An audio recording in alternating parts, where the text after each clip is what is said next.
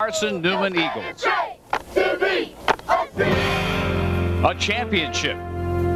It is the ultimate goal, the ultimate dream, the ultimate desire for any team in any sport at any level. Last year, the Northwest Missouri State Bearcats reached that pinnacle at the expense of Carson-Newman College. Now, both teams are back, one trying to realize their dream, the other trying to repeat it. And back at Florence, Alabama, both Carson-Newman and Northwest Missouri State to battle again for the Division II national title.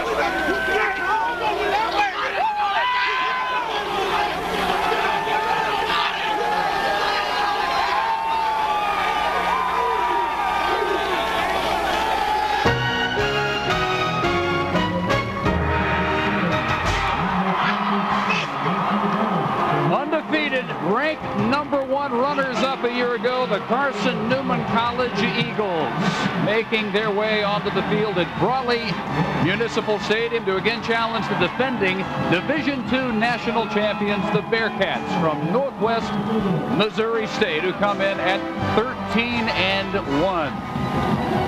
And we welcome you to Florence, Alabama. Dave Barnett along with Bill Curry. It is a rematch for the Division II championship, but these teams have gotten here traveling very different paths. First of all, Northwest Missouri State, they say, we try to be balanced. We don't really pay much attention to the numbers. Well, they somehow achieved almost perfect balance this year. Isn't that interesting? If luck is the residue of design, then I guess these guys are just plain lucky, because they end up rushing for 210 yards a game, passing for 214. They define balance with their offense, and they do it from a variety of sets, formations, and systems. I think the most dangerous system they have, Dave, is to spread the field and throw the ball, and I think we're going to see that for the most part today. By contrast, Carson-Newman makes no attempt at balance whatsoever. No, they're about as subtle as a ball-peen hammer. They're going to run the football 78.9% of the time if they stay true to form. They do it with line splits the size of Grand Canyon, and it may look strange, but they know what they're doing. It forces the defense to declare so they know where the defense is lining up.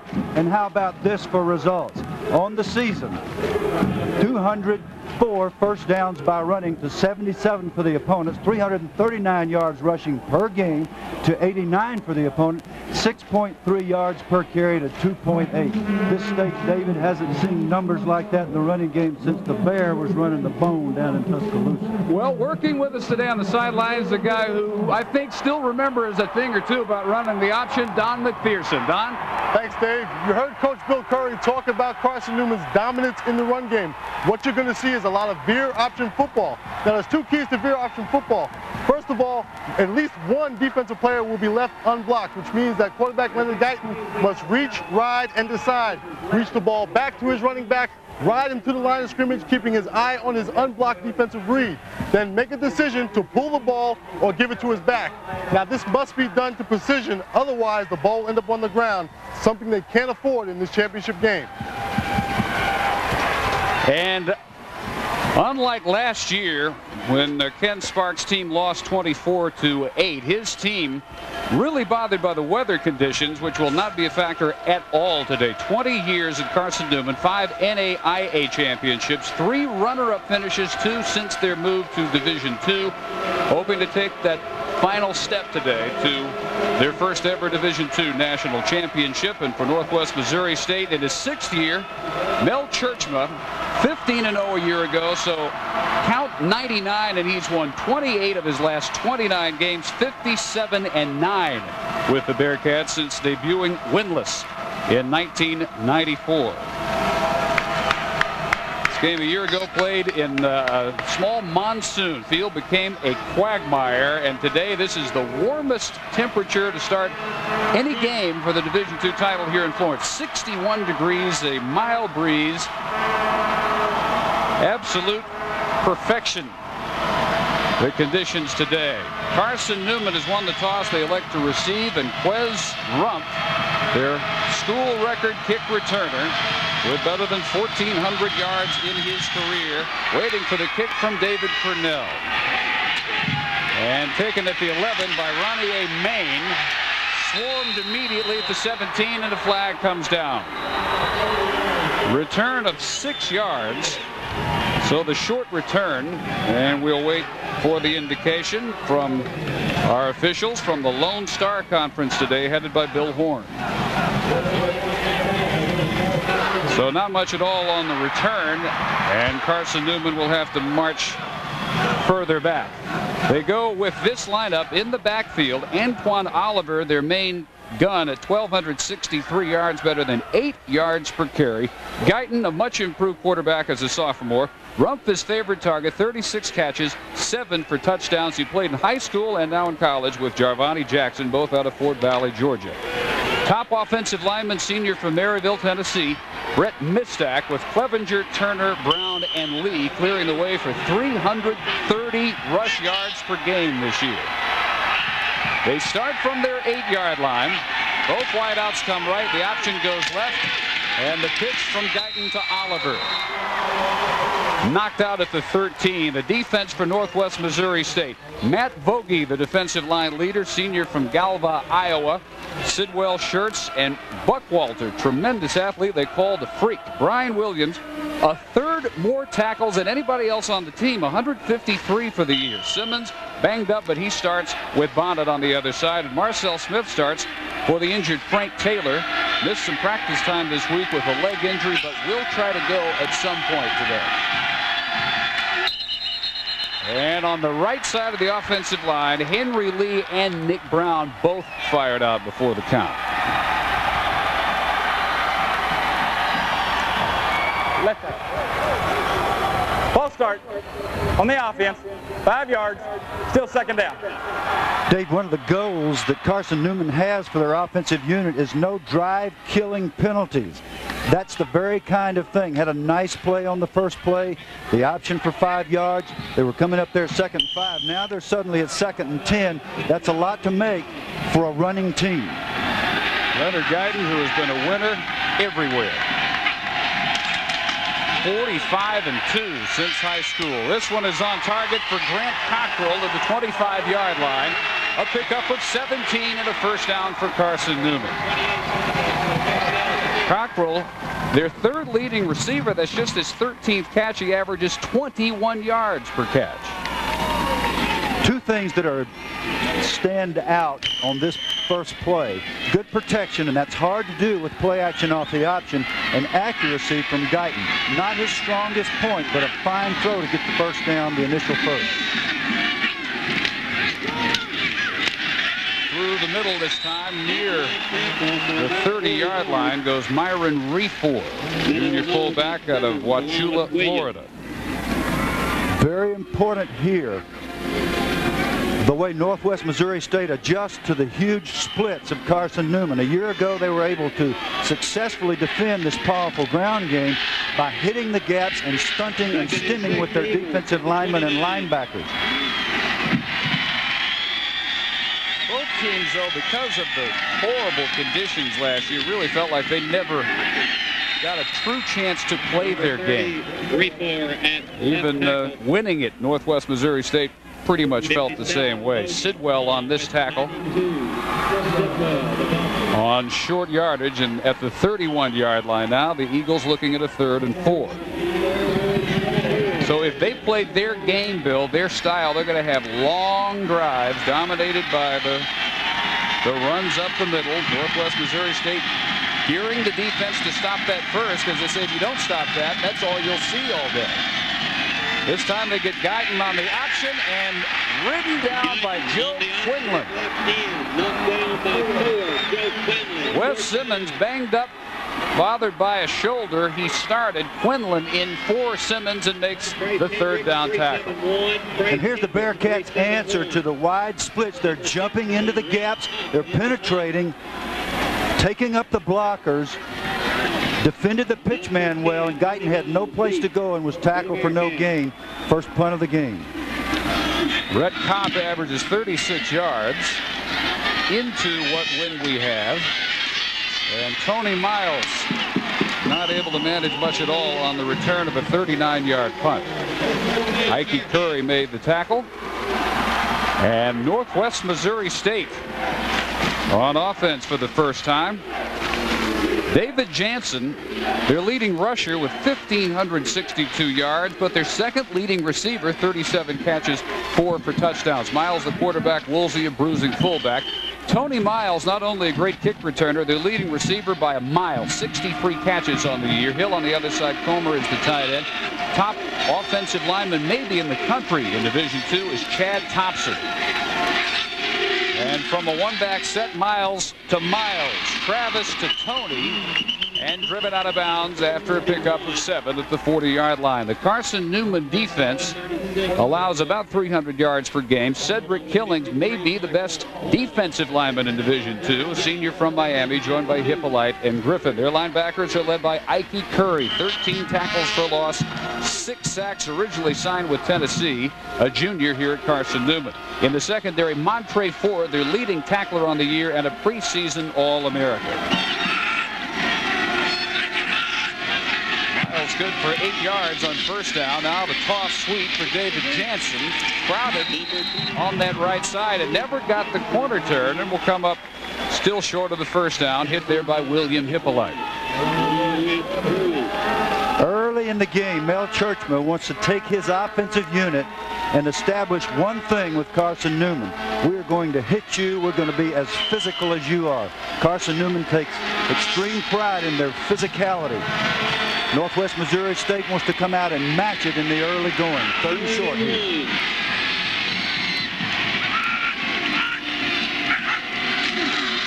Miles up the middle and a huge hole. Easy first down pickup. Tucker Woolsey straight into the secondary where Marcus Early, the strong safety, finally corrals him near midfield. Physicality for the first time established right here by the big fullback Woolsey. Nice blocking up front. Andy Erpelding, number 58, the left tackle. And there's your physicalness. Both teams intend to do that all day long. Travis Miles out of the shotgun this time, chased and just does get it off in time, almost caught and almost intercepted. It went through Jansen's hand and then through Early's hand. Did well to get it off at all. Oh, baby.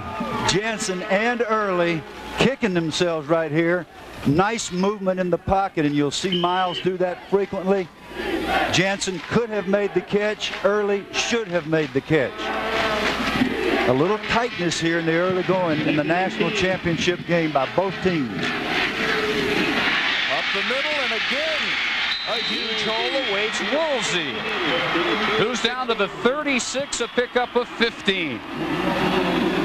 Dave, I was very blunt in our open here. I expect to see Northwest Missouri State spread this field and use a variety of formations and throw the ball all over the lot. But first, they're going to come out and establish that they're going to be physical. And if Carson-Newman can't stop the fullback, they may not ever get around to throwing it.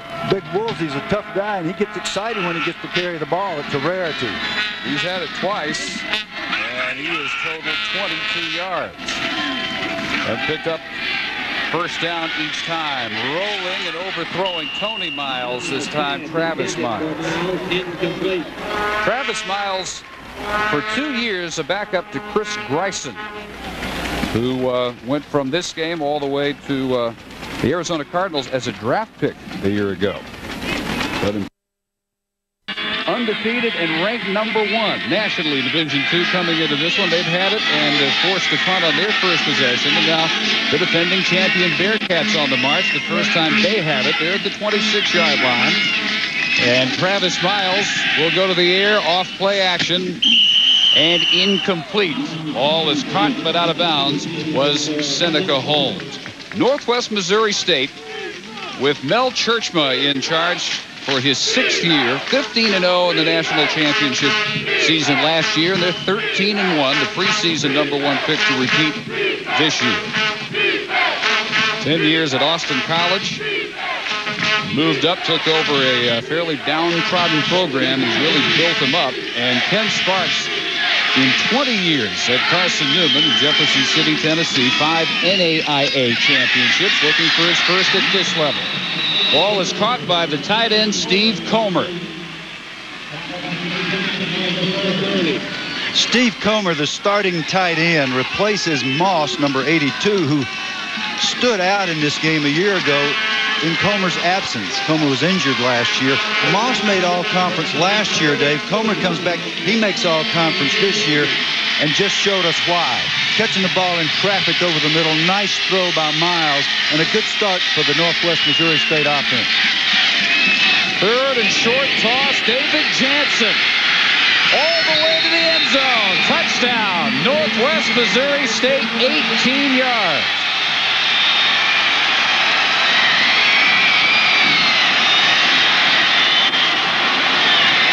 The key to the game for Carson-Newman's defense is the capacity to adjust to the variety of offensive looks that they're getting from Northwest Missouri State.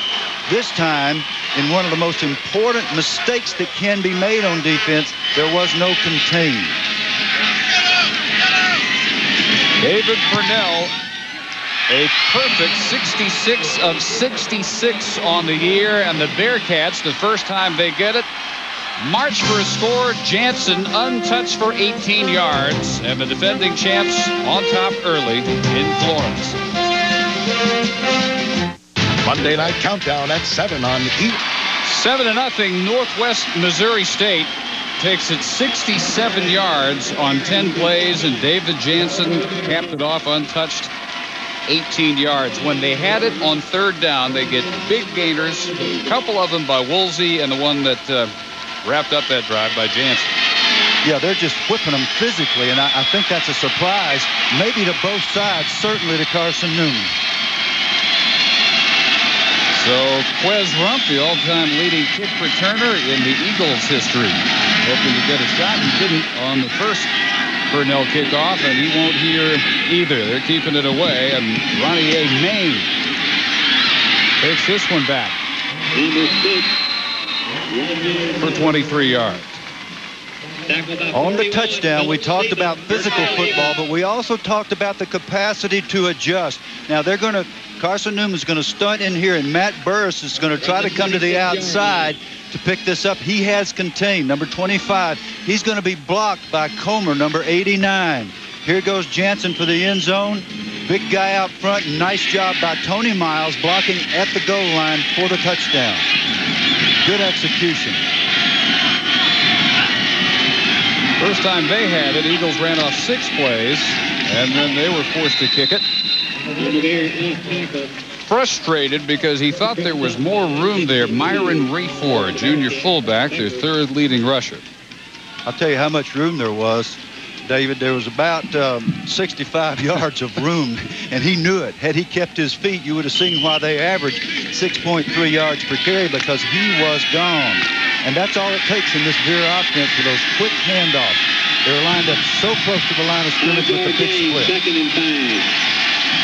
Well, out of all that open room, Rayford limited to only 5. This toss complete to Jarvani Jackson, their 2nd leading target, and a high school and collegiate teammate of the other wide receiver, Rumpf. Guyton, with a terrific history as the starting quarterback, both at Thomasville, Georgia in high school, and Carson-Newman. Add that up, that's 45-2. He took over this team for the injured Zach Allen last year, but Scott Bostwick, the defensive coordinator for the Bearcats, says watching him play this year, you can really tell that it is his football team. He's in charge, and he's taking him to a 13-0 start. 3-4, or maybe 3 yards up the middle this time. And we have our answer about Northwest Missouri State's methods with the line splits. You're going to see them, Williams, smashing through the gaps here. A year ago, this was successful as they shut Carson-Newman down with only 91 yards rushing. That's almost impossible to do. You see Williams is in the backfield, penetrating, and that's what an option offense cannot afford. Really emphasizing the fullback here early. The leading rusher, Oliver's had it only once. Guyton keeps it on the option, big room, and then the late pitch for Oliver, who's cut down in the open field before he can turn it up for the last 40 yards. David Carlson, the strong safety, preventing the touchdown. Option football forces responsibility on defense. Everybody has to play his responsibility. And it's so important that the fake be good. It's perfect here by Guyton. He pulls the ball, accelerates in a 45-degree angle. The pitch back keeps perfect relationship. The pitch goes to Oliver, and he's almost down the sidelines for the touchdown, but it's discipline on offense, forcing discipline on defense. That reminded me of Don McPherson. Looked like a young McPherson, didn't he? Wasn't as fleet as foot, but he looked just like him. Number 32. What was that you said? Not as fleet as foot. Not as fleet as foot. I was much younger in those days as well. How fleet was your foot? I saw you play. You were right. You could smoke. I hadn't seen you run lately, big man. Well, I tell you what, I'm standing down here on the Northwest Missouri bench and listening to the defensive coaches. They're telling them not only to push in those gaps, but also to reach for the ball. And that's what happens when you get too aggressive on option football. You give up that corner. And that's from a man who understands option football. Yeah, that's about as well as anybody was while he was at Syracuse. Got into the air, the ball was tipped and incomplete. Brian Williams, by far the Bearcats' leading tackler, dropping back in pass coverage to break that one up, bring up 3rd and 8. Scott Bostwick says that Williams is the guy that wills the rest of the defense to play at his level. And both these teams convert an incredible percentage on 3rd down, 48% in a run-oriented offense. Really stands out for Carson-Newman. But they're usually not 3rd and 8. This will be interesting.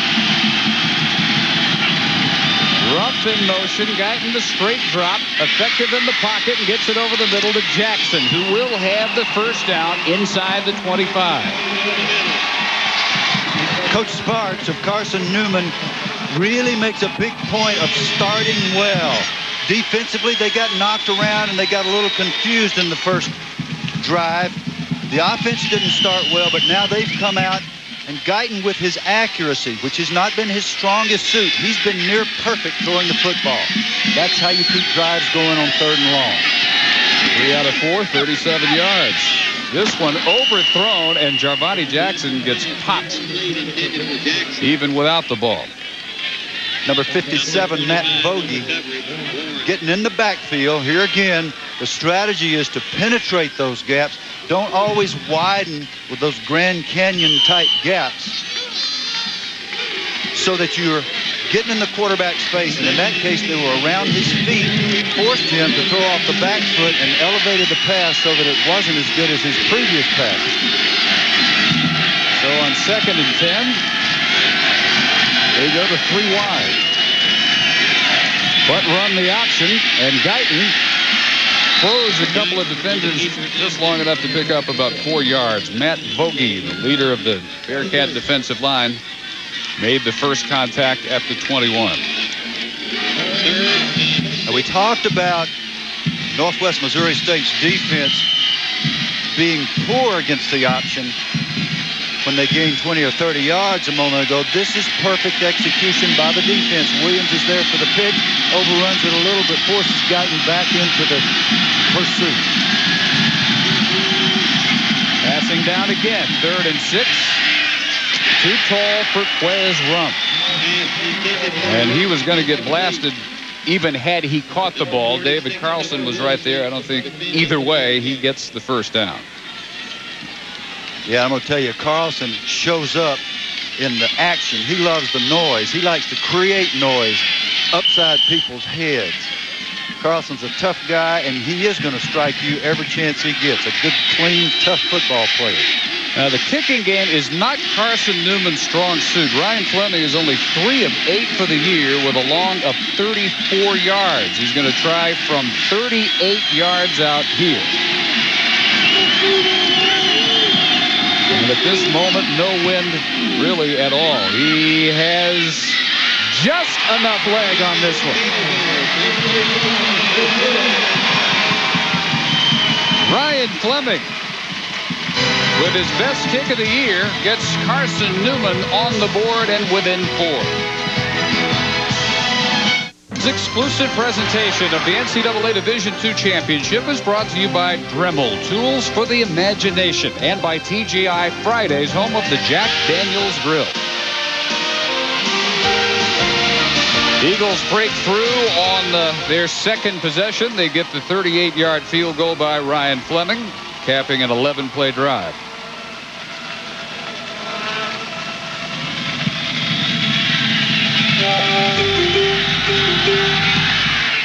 Now he hangs this high short kick, which is fair caught at the 30 by Northwest Missouri State, and then flags down after Mark Moss made the catch. Yeah, that's Michael Neal, number 56, and I don't think he saw the fair catch signal. He went ahead to tackle the guy, and it looked like as he made the tackle, he realized, uh-oh, this guy's standing still, and something must be wrong here. Again, there's the official signal. Personal foul. I don't think he intended to do it. If he wanted to hurt him, he would have certainly jacked him up a lot more than he did. You get real excited when you play for championships, David. Yeah. Sometimes to your detriment. It hurts the Eagles here as Northwest Missouri State starts this drive from their 46-yard line, and they moved it at will on their opening possession. Not on first down here, though. David Jansen piled up at the line of scrimmage. Northwest Missouri State from Maryville, Missouri, by far the bigger enrollment of 6,200. Founded 1905. They can get back, as we said, for, they hope, a repeat Division II championship. Only 29 returnees, though, off last year's roster, so it is not entirely the same faces getting it done this year. Reverse fake to Tony Miles, and again, not much room off tackle for Jansen, who struggles to midfield where he's hit by William Hippolyte. Now, Carson-Newman out of Jefferson City, Tennessee, just 2,200 their enrollment. And Carl Torbush of North Carolina, one of their most prominent alums. They've really had a long history of excellence in football, and a lot of good coaches, a lot of good players have come out of Carson-Newman. 2,200 students. They are the smallest school to play for the Division II championship. One of my favorite people, Joe Scroggs, was a running back for Carson-Newman about 100 years ago. 3rd and 7, and Miles slipped on his cut. Michael Bredwood had him pretty well covered anyway. Now here's a marvelous athlete, Tony Miles, one of the better athletes in this game, who gets himself in good position, but the reason he falls is because he does not have the weight over the balls of his feet. This is an excellent field, and it's in good condition. But when you get your feet out from under your body, those cleats don't get purchased, and you just might fall down. It cost him a catch there. Wes Rumpf hoping to get this one returned from his 10-yard line. Jeff LeBlanc, senior out of Houston. And here goes Rumpf. One man with a chance, maybe. Wes Rumpf brings this one back. 86 yards for a Carson-Newman touchdown.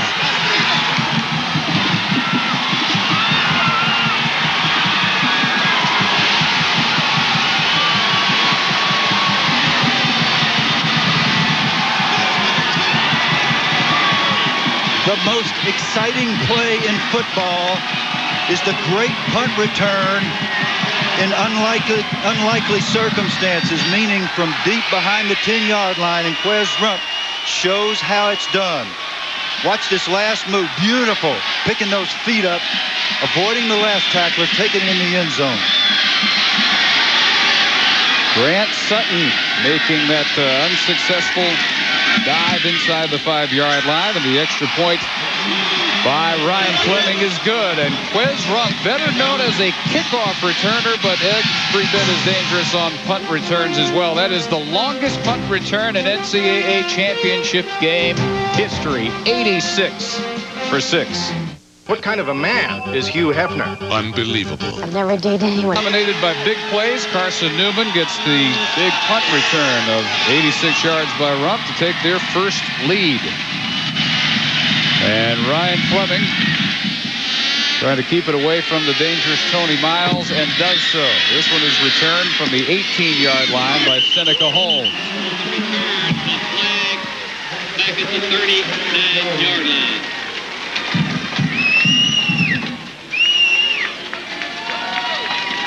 Many people believe this is the most important play in football. Northwest Missouri State has had great difficulty covering kicks in their last 2 or 3 games. The only thing I would say to young Quez, and his coaches will pull him to the side and say, put that ball away. I know Gale Sayers did it and Walter Payton did it, but you are not Gale nor Walter yet. This guy's from Fort Valley State, Fort Valley, Georgia, that is, in the state of Georgia. South Georgia, where football is every bit as much a religion as it is here in Alabama.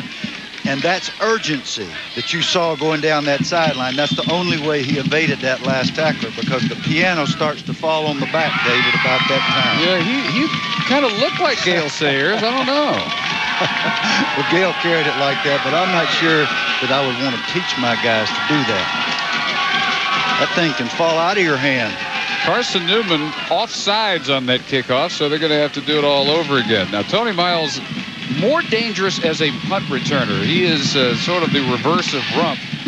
All right, as a kick returner, 23 yards per return, but second in the country bringing punts back, an average of 21 yards. He is a marvelous punt returner. You're exactly right. Brett Kopp, the punter, handling the kickoff duties. And once again, it is Holmes from the 23. Well covered once more by the Eagles, brings it back only 5. Tonight at 8 Eastern, ESPN again proud to bring you the Heisman Trophy presentation for the 6th consecutive year. Chris Fowler, Lee Corso, Kirk Herbstreit, and John Makovic will be at the Downtown Athletic Club in New York. Will Ron Dane win as expected, or will we see an upset pulled by Joe Hamilton, Chad Pennington, Drew Brees, or Michael Vick? 25th anniversary, by the way, of Archie Griffin's back-to-back Heismans, and we'll have a special conversation with him. Lots to look forward to from the Downtown Athletic Club tonight. So the Bearcats coming from behind, and they start with Travis Miles throwing a strike for about 5 yards to Tony Miles, brought down by Marcus Early. Now here we are. We're still in the first quarter. Northwestern Missouri State is now in their 7th offensive set. Now they say they only have 6 basic ones, but Carson-Newman has counted 58 different sets. They lined up again against them last year, and they're going to start doing it here. The tight end moving, trying to confuse the defensive force and kill. Almost a perfectly balanced attack this year. Jansen tripped up behind the line of scrimmage. No gain. You're right, David, but of course you're almost always right. 210 yards a game rushing, 214 yards a game passing. And coaches dream about having balance, but very seldom do you see something that's that close to perfection. And Mel Churchman says we really don't pay attention to the numbers. It just happened to work out that way. Couldn't have worked out much better. I tell you, they need a first down right here. The momentum has really swung toward Carson-Newman. And Travis Miles will use their first timeout. 2:01 in the first quarter, 10-7. Carson-Newman. Small school has a pretty large contingent of fans here, and they're happy with a 3-point lead late in the first quarter. 3rd and 6. Travis Miles chased, gets it off, and it is again almost intercepted. Intended for Woolsey and through the hands of the middle linebacker, Matthew Burris. Matthew Burris, who was hooked on the touchdown run when he had to come from inside out on contain in blitz coverage here, in man-to-man coverage, because they are coming, almost makes a beautiful interception, but does break it up and force the punt. This is a different Carson-Newman defense than a year ago against this Northwest Missouri State team. LeBlanc's last effort brought back 86 yards by Rumph, and he backed him up all the way to the 17 this time. And he will go no further. Seth Wand making sure of that. That's something you don't see very often. An offensive lineman, big Seth Wand, 6'7", 270, good speed and a nice tackle on an elusive runner. Seth said he's not going to do that to us again. The officials are conferring about something here. Face mask open against well, he's got a hold of a face mask. They'll wipe out maybe a 51-yard punt. On the return, face mask, 5 yards on the kicking team. 5 yards, 1st and 10. Let's go down to Don McPherson. Well, Dave, the option attack for Carson-Newman has been about to what's expected from a veer option attack. There's been a couple of very big plays, but most of all, it's given them consistency to hold on to the football.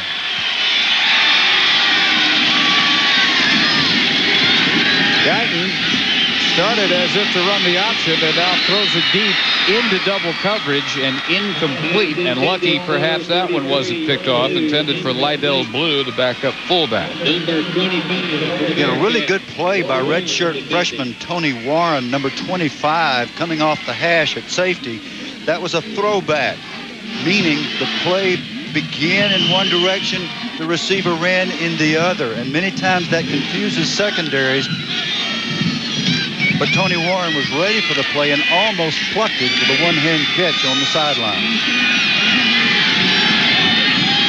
3 out of 7 in the first quarter. That is a barrage by Carson-Newman standards. They run it about 3 times as much as they throw it. Here's why. Plays like this by Antoine Oliver. 1,200 plus rushing yards coming in, and this one goes 45 right up the gut. Antoine plays with great emotion and with great effort. He's going to explode through the line of scrimmage from his split back position here. He's hit at the line of scrimmage by Matt Vogel, a big defensive lineman. Just shrugs him off and then turns it up the field, runs away from everybody except the corner Warren, who tracks him down after a lengthy game. That's where the veer eats you up alive. 225-pounder, only 5'9", surprising speed, as the Bearcats were just reminded. Marker down. Flag on the play. Ryan Miller, big hit. And the indication against Carson-Newman.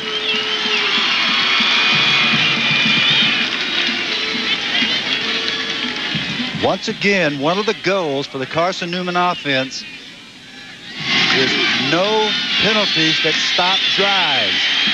Somebody holding on that one, you don't want to come up 1st and 20.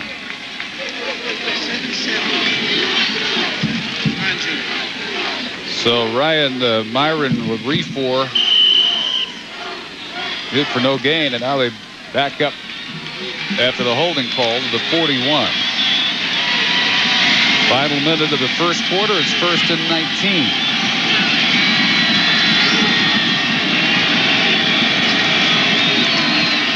Oliver this time cannot escape the clutches of Matt Vogel, the senior defensive tackle from Galva, Iowa. Carson-Newman has very specific goals. Of course, they grade each player. 1 fumble or fewer. That's critical in this offense. 1 interception or less. No penalties to stop drives. We mentioned that. The orange zone, most people call it the red zone. They call it orange for obvious reasons if you have a color TV set. So those specific goals must be met in order to sustain drives. They just got hit in the backfield by Bogey, and this time he made it stick. Last play of the quarter, and Guyton just does get that one off, and uncharacteristically, Rumpf drops it. He could have taken that one a long way. But so the end of the first quarter, 10-7 for Carson-Newman, looking for their first Division II title. Football fashion innovation on display at Raleigh Municipal Stadium, Florence, Alabama. Second quarter of the Division II championship, and Carson-Newman starts it looking at the 3rd and 18. Guyton with time to go deep, and in the back of the end zone, caught but out of the end zone, Grant Cockrell. Out of the end zone.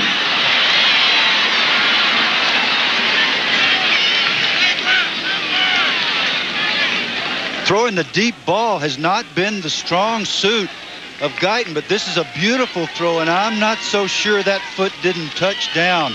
The official was right on it, made the call, so the foot out of bounds must have touched the ground first. David Carlson was there in coverage, but that was a beautiful throw. Guyton's made a number of excellent throws here today. And I think they got that one right. I think the lead foot touched out of bounds, and then the trailing foot was inbounds, but by that time the play is over. But very high, and fair caught at the 16 by Miles. 25-yarder by Rhett Kopp. Well, the list is getting smaller, and the names are getting bigger. ESPN Sports Century continues its countdown of the top athletes of the century. Friday night at 10 Eastern, it's number 6, the legendary Jesse Owens, who defied Hitler and collected a slew of gold at the 1936 Olympics in Berlin. And at 10:30, the great one, Wayne Gretzky, owner of nearly every significant hockey record. And we are getting down to the biggest of the big. Jesse Owens and Wayne Gretzky next on the Sports Century countdown. Bearcats from the 16 and overthrown. Intended that time for Ryan George, junior wideout from Gladstone, Missouri. Travis Miles struggling in the early going, 3 of 9 through the air for only 21 yards. Averaged 202 yards per game, got better every week. Assuming the starting role from Arizona Cardinals' Chris Bryson. Took him to the championship a year ago. Miles, a junior from Rolla, Missouri. Mostly wild high here in the first half. Jansen on the toss. And run down from behind. Pick up of 82 yards. Keith Ackard. And no matter how many formations you have, your quarterback must throw with accuracy, and that has been a problem so far for Miles. We've got the I, the ace, which is 1 back with 2 tight ends, split backs, 4 wide receivers, 5, and even 6. From those basic formations, they have a variety of movement, shifting of strengths, and they'll do it several times in an attempt to confuse Carson-Newman. So far today, the only time Carson-Newman seems to have been confused is on the touchdown run. 3 wides in the shotgun on 3rd down for Miles. Scrambles, has no time to look upfield, and is right at the first down marker. I don't know if they'll give it to him or not. He may be a foot or so short. Steve Josu, who had the angle on Travis Miles. It's going to be real close. Yep, and when you're the quarterback running for the sideline, it's a bad feeling when the defensive lineman can outrun you and catch you from behind. No disgrace for Miles because Steve Josu can fly. He has the most sacks. He has the most lost yardage plays for this Carson-Newman team. And not even a starter. Well, they get him in pretty fast, David. Josu makes the most of the time he is in. So LeBlanc now kicking into what wind we have, about 12, 13 miles per hour. 86-yarder in the first quarter. NCAA championship game record for Rumpf. Fair caught this one maybe at the 40. hit immediately by Nick Dowell. Yeah, and that was a tough catch because his own man, Butler, was in his way. Chris Butler was trying to block for him. There's a flag on the field. They're going to probably call interference against the coverage team. But Butler, his own man, actually was more of a menace here. And had Butler bumped him or caused him to fumble, there's Butler 21, then there would have been no call to protect him. Kick catch interference against chicken team. 5 yards. First down. Yeah, they did call it on Northwest Missouri State, breaking the 2-yard barrier. They'll start from the 45, 10-7 lead for the Eagles. ESPN's exclusive presentation of the NCAA Division II Championship is brought to you by Priority Mail from the U.S. Postal Service. Carson-Newman leading 10-7, and they take over on their own 45-yard line early in the second quarter. Dave Barnett, Bill Curry, and Don McPherson in Florence, Alabama. Carson-Newman with a rather sizable edge in total yardage after touchdown from the special teams zone. And a season-long 38-yard field goal by Ryan Fleming. Guyton on first down quarterback sneak. First down sneak, and he saw how wide that hole was. Most coaching staffs give their quarterback the freedom to hit that gap if he sees it. He might even not make a call. He may just goose the center, and it's called a goose play for obvious reasons. Funny feeling for the center, but you know to hike the ball and get out of the way. To get goosed is a little bit of a fun. Yes. Well, Guyton following his center, Dan Turner, for 5 yards. And Turner's a fine center, all conference players.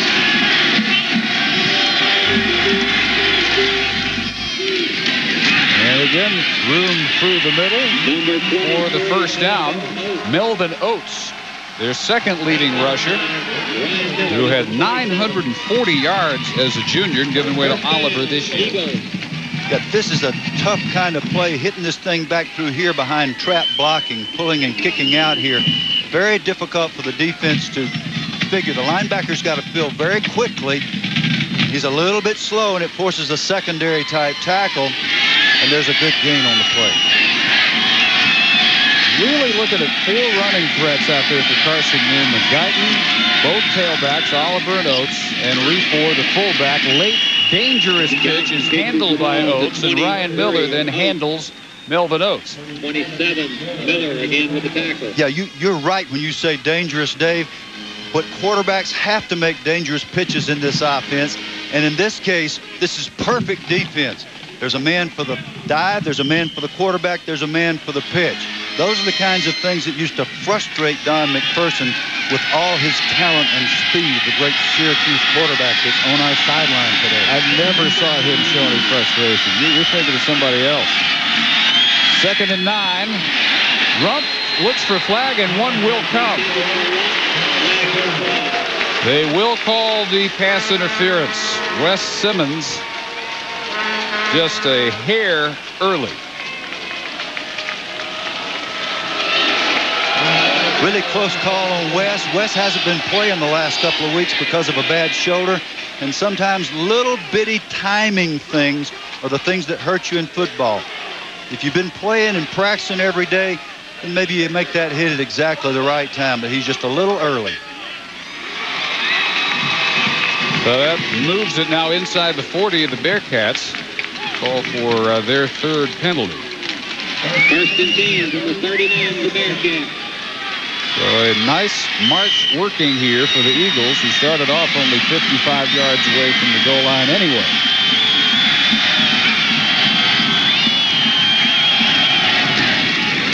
First man through, and this is Refor, close for another first down inside the 30, and let's set it down to Don McPherson. Thanks, Dave. If you notice on the back of the Northwest Missouri helmets is the number 57. This is in honor of one of their teammates, Phil Vogie, who was killed in a car accident earlier this year. If you'll also notice, Matt Vogie, defensive tackle for Northwest Missouri, is wearing his brother's jersey. Now, last year, Wes Simmons, the linebacker for Northwest Missouri, lost his brother in a car accident. You get the feeling when you talk to these players that these tragedies have brought this team very, very close. Well, Church was saying the Simmons tragedy last year and his experience in dealing with it really helped Matt Vogel and the rest of the team dealing with Phil Vogel's untimely death earlier. And Wes, as a junior, major cog in this Northwest Missouri State defense. Football is the ultimate team sport. It's the only sport I'm aware of in which every player needs every player on every play. And when you endure real tragedy like that in real life, it either destroys you or it pulls you together. Both these teams have responded extremely well. That's obvious. From the 28 now, 1st and 10. And again, there's room up the middle, and backing his way to the 15 was Oates. Give him 12 yards, riding him the whole way, Brian Williams. This is the trap again, and again, this is very difficult. The linebacker's got to feel very quickly. If he's not up in there in a hurry, then this is what happens. The back pops it through. This time it's Oates, who's a good second effort runner. And Carson-Newman has got this game. It's got the feel of exactly what they want. Grind it out, pound it, use those big splits. Trap the stunting defense for Northwest Missouri. Ball by Guyton through the hands of Rump, may have been deflected at the line. Rump appeared to be open, though, at the goal line. The ball was deflected at the line. Otherwise, Rump's in good shape here. And one of the problems for the defense in option football is that everybody's got responsibilities in the running game. And so you kind of forget about a quick break on the football. Had that ball not been tipped, it might have been a touch. 9th play of this drive. With 3 wideouts, 2nd and 10. Guyton, the way the drive started, thought he had a little more room perhaps up the middle. Gets only 2. Brian Church, the nose guard, wrapped him up. And now maybe the biggest play of this first half, 3rd and 8. We said early in this game that it's very important how these defenses that play against Carson-Newman attack the gaps. Well, we now know how they're attacking the gaps, and we know what Carson-Newman's answer is. It's to run that trap and to continue to pound the option. You're right, 3rd and 8, big play. Keep it on the ground, though, and Refor will have 1st and goal. They'll give him the 4-yard line. 3rd and 8, and this team runs it, and they run it, powering it right up the middle. Yeah, and you want to know how people like Scott Bostwick, the defensive coordinator for Northwest Missouri State, gets headaches and gray hair. Here's a 3rd and 8 call. Now look at that. That's just a little dive to the halfback. Shouldn't be a problem, right? Wrong. It's always a problem with an offense that has enough confidence in their O-line and their backs to hand it off on 3rd and 8. So 2 tight ends on 1st and goal at the 4. And the pile moves all the way to the 1 with Oates tackled by Cole Sidwell there. Nice job by the front guys for Carson-Newman. Brandon Fletcher, the tight end. Brett Mistack, Clay Clevenger, the left side of the offensive line they feel is their better side. They just ran the inside belly. The linemen taking on people, blocking down with the lead back offense. And you're liable to see the same play again and again until they get it in the end zone or get stopped. In the quagmire last year, they couldn't run it as well as they already have this year. Guyton hit as he hands off for the touchdown. Hard to read Guyton sometimes. Oates had it. Guyton got hit harder. Touchdown, Carson-Newman. And that's the lot of a quarterback. And we teased Don McPherson about option quarterback play, but he's got to be ready to take the hit, let go of the football into the belly of the ball carrier who takes it into the end zone at the appropriate time. It requires terrific hand-eye coordination and judgment. Ryan Fleming for the extra point. 17-7. Carson-Newman taking command here in the second quarter of the Division II title game. Carson-Newman lost this game a year ago, 24-6. They take control 17-7 on the 1-yard touchdown by Melvin Oakes with 8:27 to go. That capped a 12-play drive, only one pass. They grounded out in true Carson-Newman offensive style that time. Brett Kopp's kick out of bounds.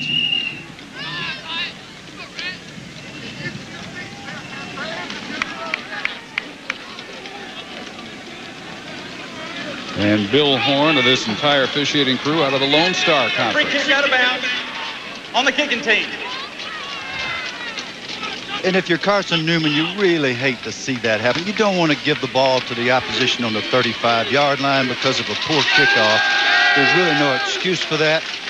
At least you can kick the ball inbounds and give your coverage unit a chance to get down there and keep them inside that 20. Field position, I think, is the second most important aspect in the ability to score. Number one being ball security. But where you start has a huge statistical impact on where you end up. So the Eagle defense fired up, ready to go after Travis Miles, who has struggled through the air so far. Well protected, and throws a strike at midfield. In the middle of the coverage was J.R. Hill, junior from Richardson, Texas.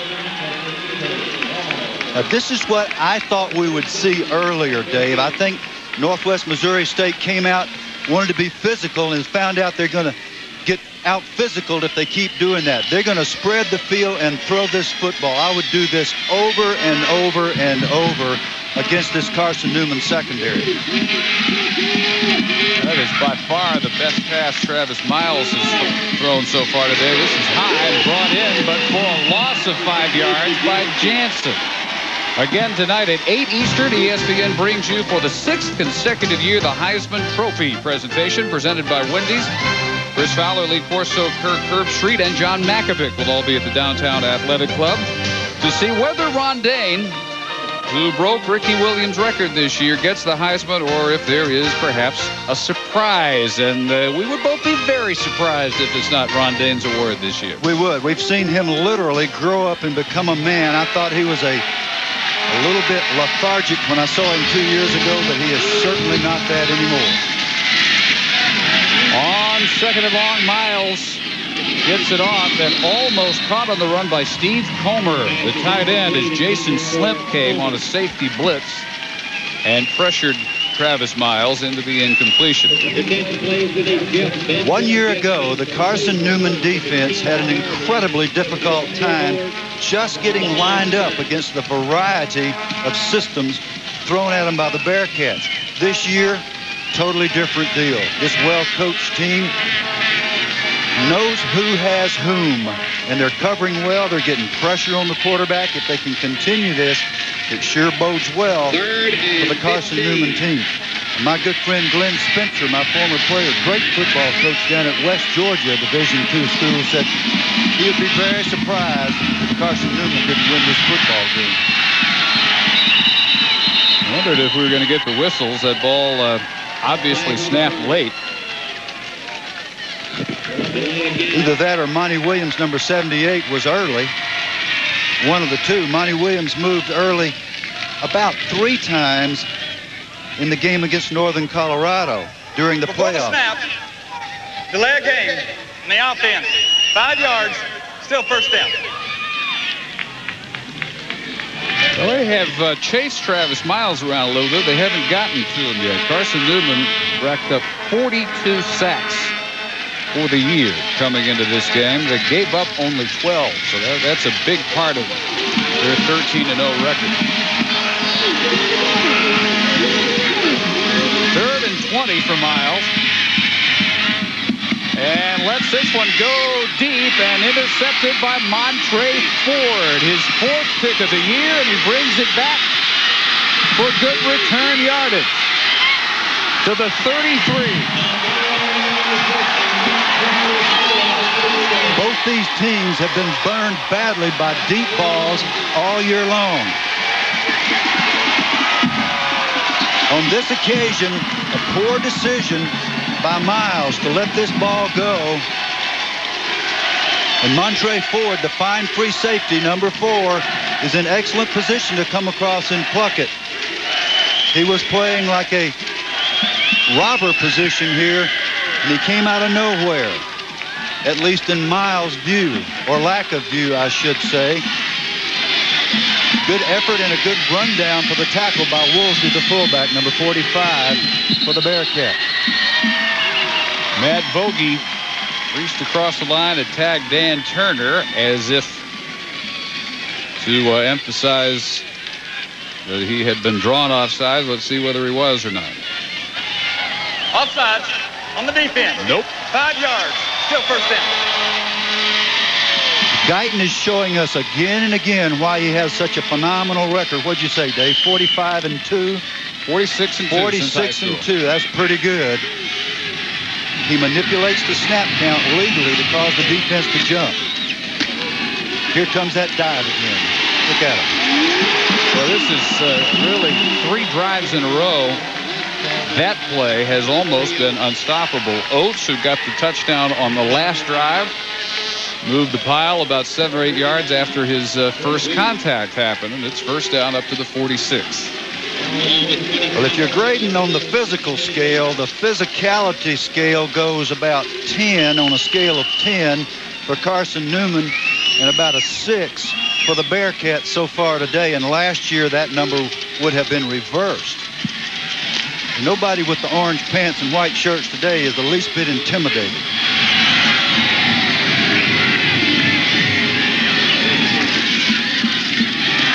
Guyton showed option, now airing this one out for Jarvani Jackson, who draws interference. Jackson briefly forced out of bounds and then ran back inbounds.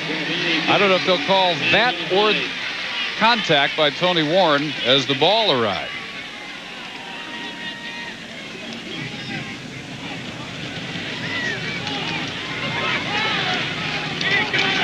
He was definitely running out of bounds for a good stretch before he saw where the ball was coming down. There is no foul. The receiver stepped out of bounds prior to the catch. Okay, here's the rule on that, Dave.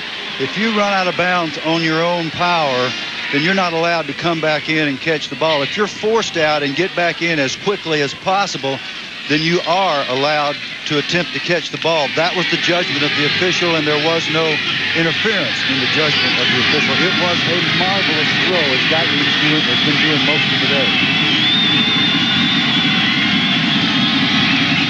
Ruff went in motion. Oates calls for what's going to be close to another first down inside the 44. Yeah, one thing that's becoming more and more evident is this O-line's just knocking them back. Carson-Newman, no stranger to Brawley Municipal Stadium. 0-5 here, including the 96 and 98 championships. They have ended 6 of their last 7 seasons on this field. But they appear to have overcome whatever jinx, and very questionable whether they even thought they had a jinx working here. They've controlled this first half. Guyton on the keeper. On 3rd and 1, easily picking up the first. Ken Sparks, when I asked him about that, you'll remember this, Dave, we had a nice long visit with him the other night. I said, what about this thing of losing at Brawley Stadium? He said, that's chasing ghosts. We don't do that. And you got the feeling he meant that, and you got the feeling that his team incorporates his view of things. In fact, he has some strong views about a lot of things.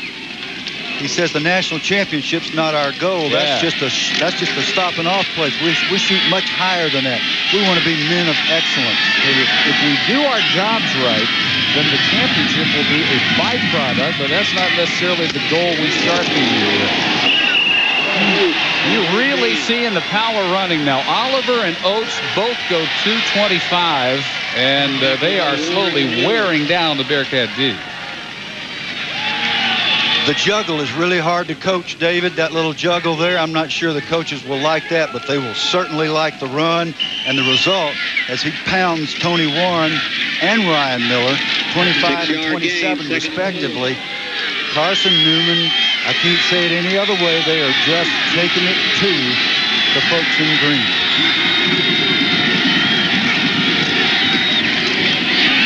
Again, Oliver. And again, well into the secondary before anybody brings him down to the 24, pickup of 12 yards. Yeah, you got to take your hat off to Nick Brown, 65, and Henry Lee, 77. The right side of the O-line, just flat knocking people back. Good work up there against the front people and the good front people. Brian Schertz, Brian Williams, the tackle and the inside linebacker, just got knocked out of the play. March continues. Another first down give to Oliver. Tries to cut it back and picks up about 4. Hit by Cole Sidwell.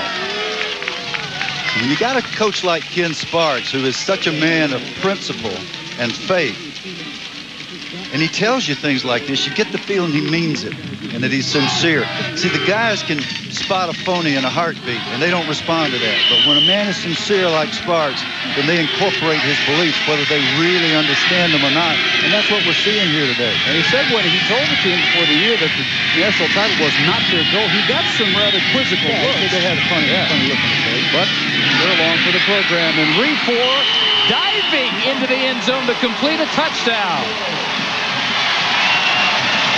Like lightning, Myron Refor, 20 yards, basically untouched.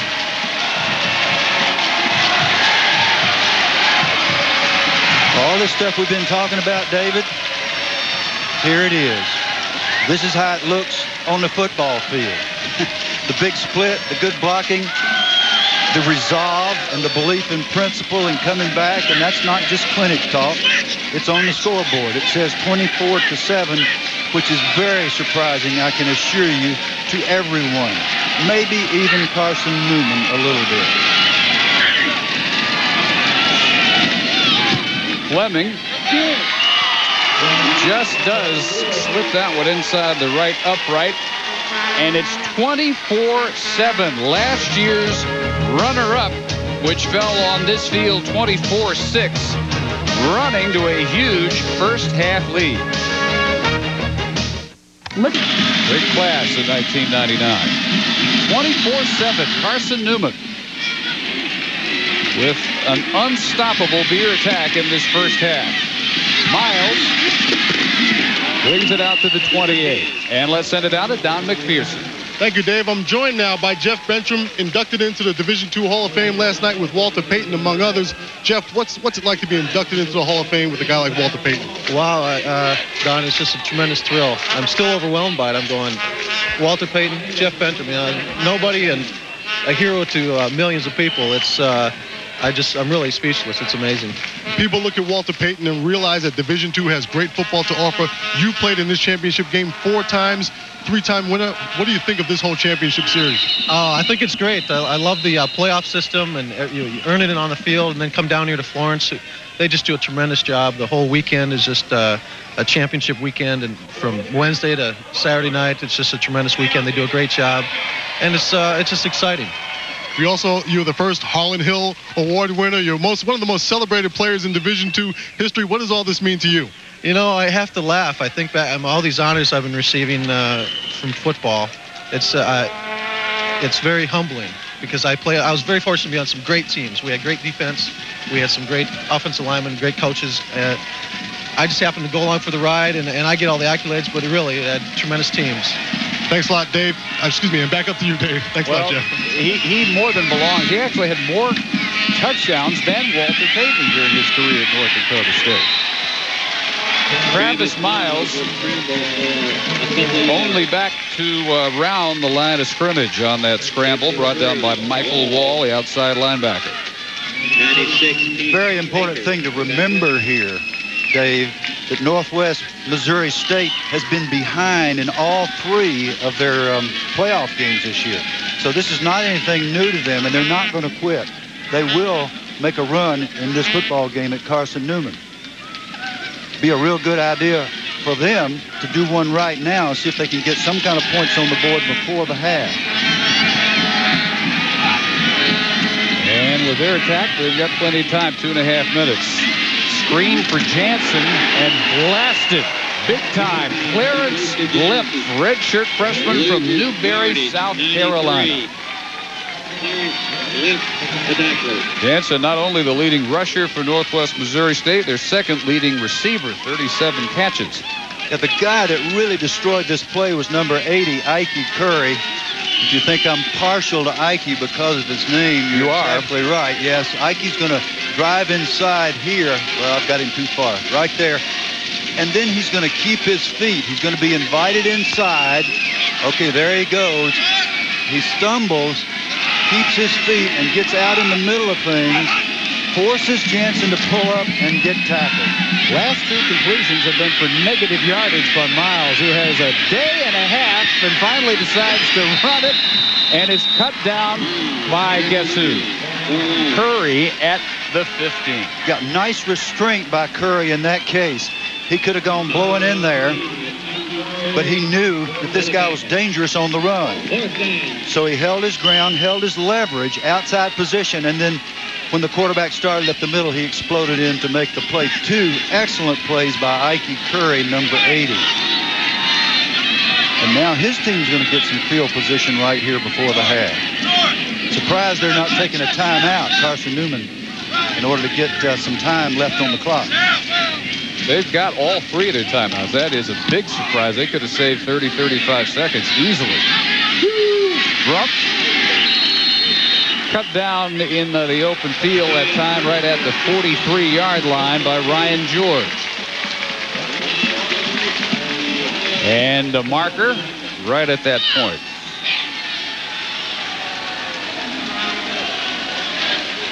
This shouldn't be a halo violation, you wouldn't think.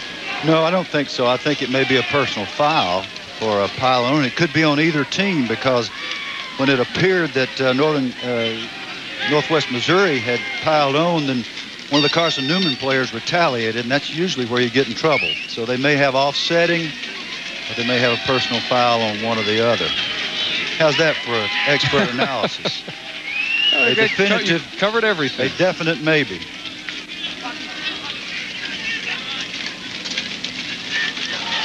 There's no foul. The player was down.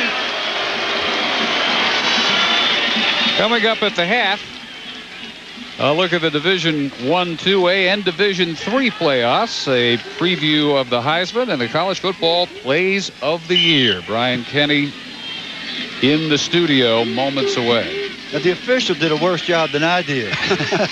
No flag, the player was down. Somebody dove on him. There should have been some explanation.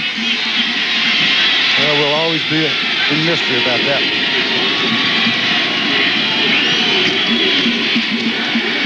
Keeping it on the ground and may be satisfied. How could you not be satisfied with a 24-7 lead at the half? But the give to Oliver, and they're in no hurry to get back to the line of scrimmage. Well, the way that play's been going, the little straight dive, reading the defensive end or the defensive tackle, depending on the alignment. Gosh, the thing's been averaging about 15 yards a carry, so I would think that might be a real good thing to call. They'll probably try it one more time here. Well, for them, this is really just an average first half. I'm playing an average team, but they're getting the usual result. Now looking deep is Guyton for Cockrell, and we'll get a flag on the coverage that time. Marcel Smith. And 5 seconds left. I believe it's going to be on the offense. It should be, because the offensive player was pushing and shoving Cockrell with the inside arm.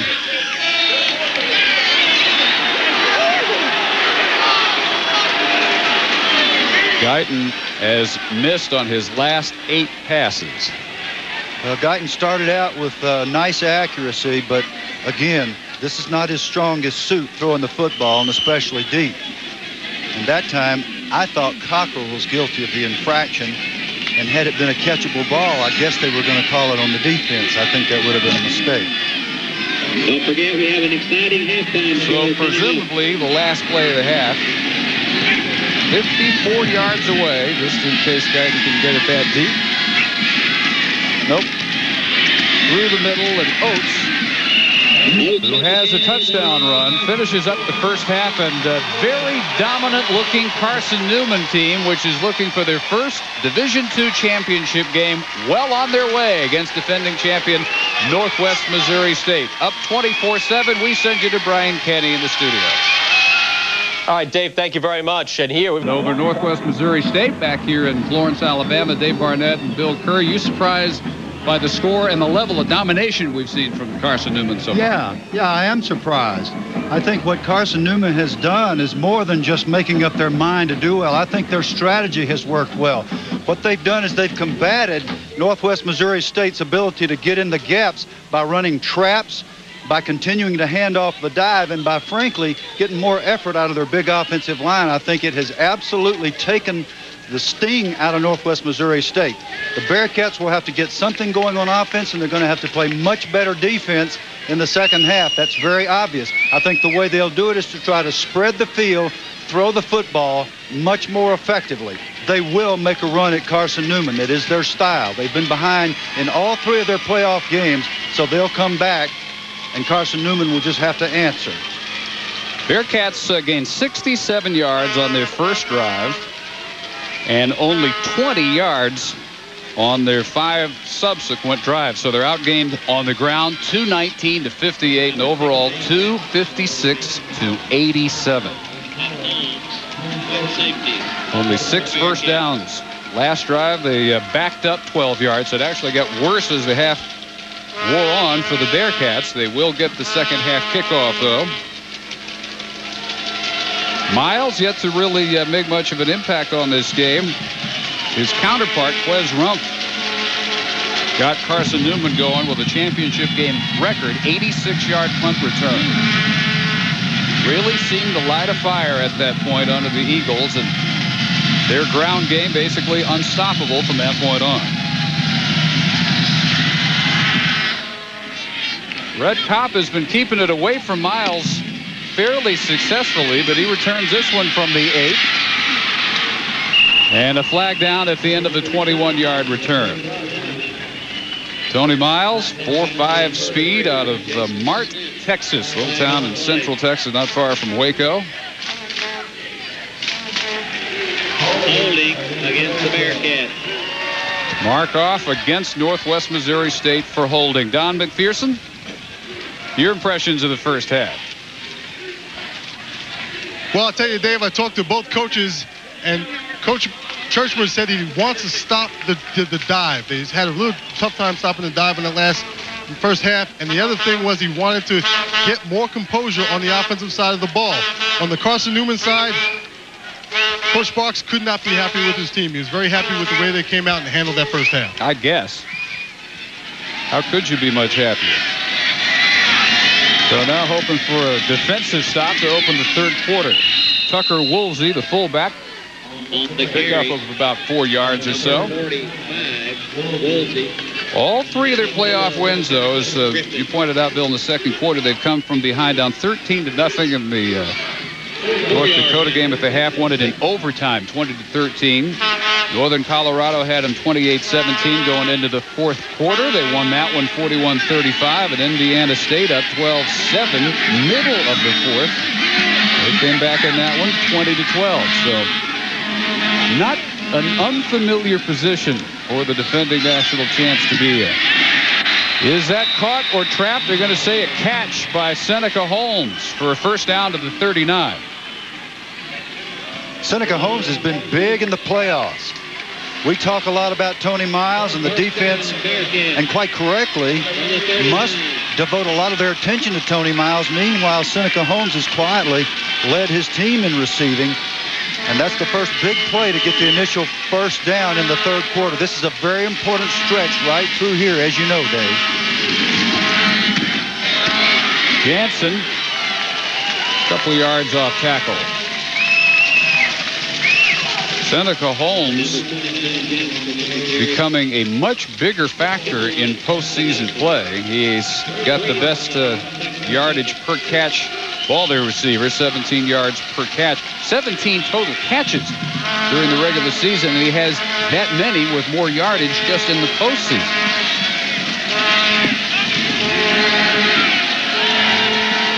very effective third wideout alongside J.R. Hill and Tony Miles. Travis Miles flips this one into the Eagle bench over Holmes.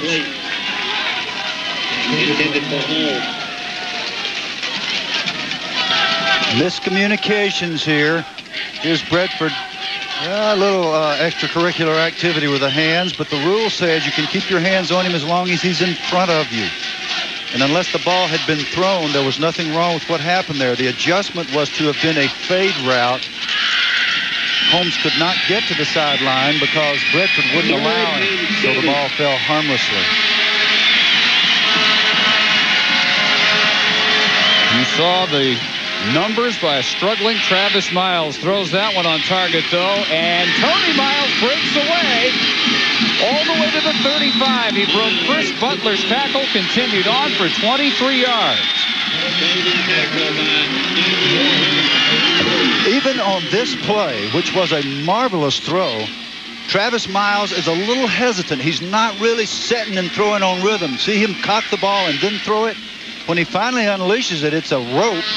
Nice throw, excellent move by Tony Miles to get it up the field beyond the first down marker and inside the 35-yard line. The first good drive since the first of the game for Northwest. First big play since that opening drive, and they go to the reverse. And reversing field yet again is Miles. Butler missed another tackle. Tony Miles had to go back from whence he came, and he turns that into 13 yards. Billy probably ran about 50 yards to get those 13. Yep. You want to know who the best blocker was on this play? Watch number 12, the quarterback. After he hands it off, just hold your ground. Tony will be back here in a minute. Now Travis, number 12, picks out the biggest guy on the field and drills him, knocks him down. I'd say that young quarterback wants to win this football game. Got to fire up your teammates when the quarterback is out throwing your body around like that. Woolsey for a couple. This is worth another look. Travis Miles goes 6 feet 200, but he can crunch right there. Yeah, one thing that we used to worry about, there was a guy named John Unitas that I played with, and he thought he needed to block people every chance. We did not want Unitas throwing that old body around, but Travis has a young body, and the guy he picked out is Killings, who may be the toughest guy on the field. Big old defensive lineman, 315 pounds, dropped him on the spot. 2nd and 8. Miles for Holmes in the end zone, and he's got a touchdown. Seneca Holmes, 20 yards. Bearcats right back in this game. And there it is. The initial 5 minutes of the third quarter thought to be the most important part of every football game by many, many experts. And here comes Northwest Missouri State with the inevitable charge to get back in this game. And believe me, they are. 58 total yards at halftime, and they take the second half kick and go 79 yards to make it a 10-point game. Purnell adds the extra point. Travis Miles, a different quarterback here in the second half. Sports Century book, a great holiday gift. Together and throws a rhythm pass, meaning 1, 2, 3, 4, 5 set throw. Perfect break to the corner on the post corner route by Seneca Holmes, and a touchdown. And we have a brand new football game and a different sense of momentum here.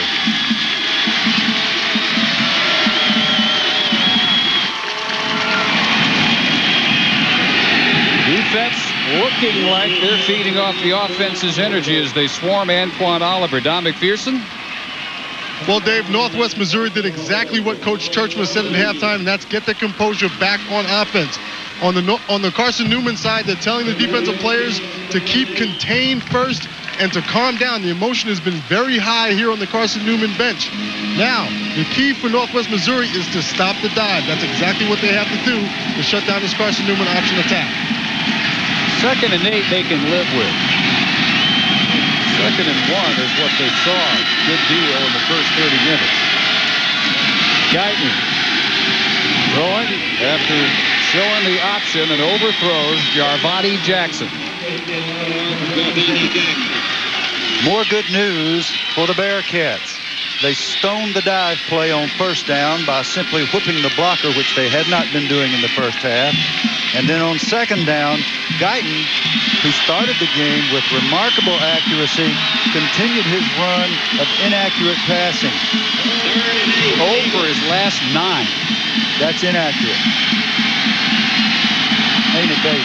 Now, 3rd and 8 in the first half was still a running down for them. Not now. Guyton sets up the screen. It bounces off. Reed for his hands. Incomplete. Very nice play call. I think that was a good play call by the offensive coordinator Mike Turner for Carson-Newman.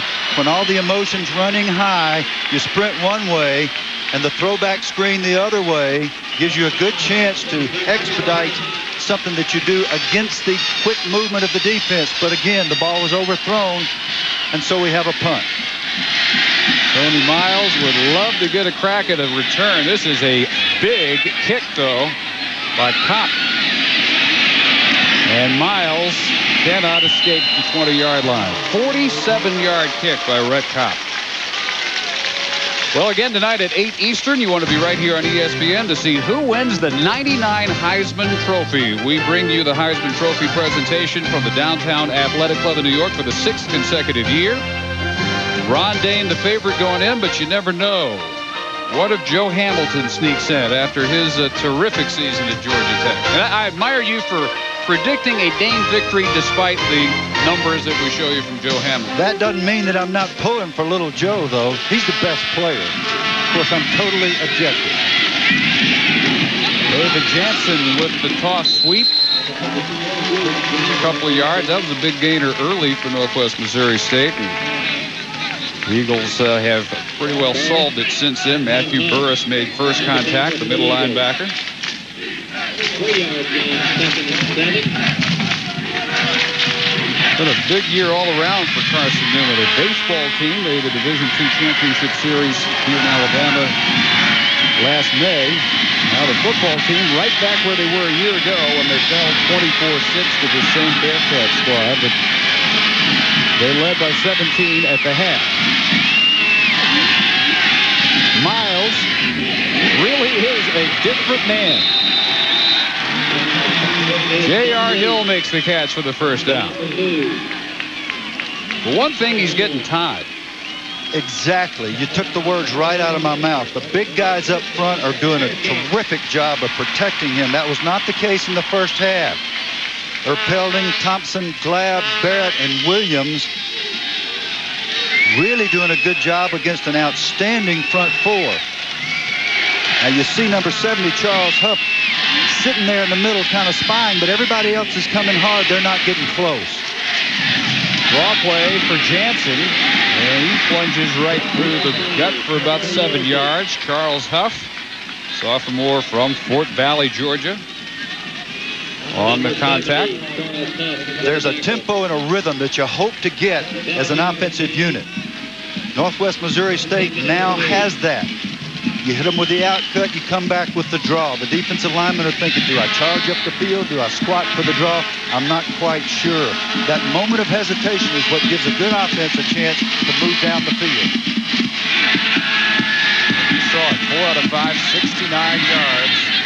Still early in the third quarter. Miles should have had that one, and he knows it.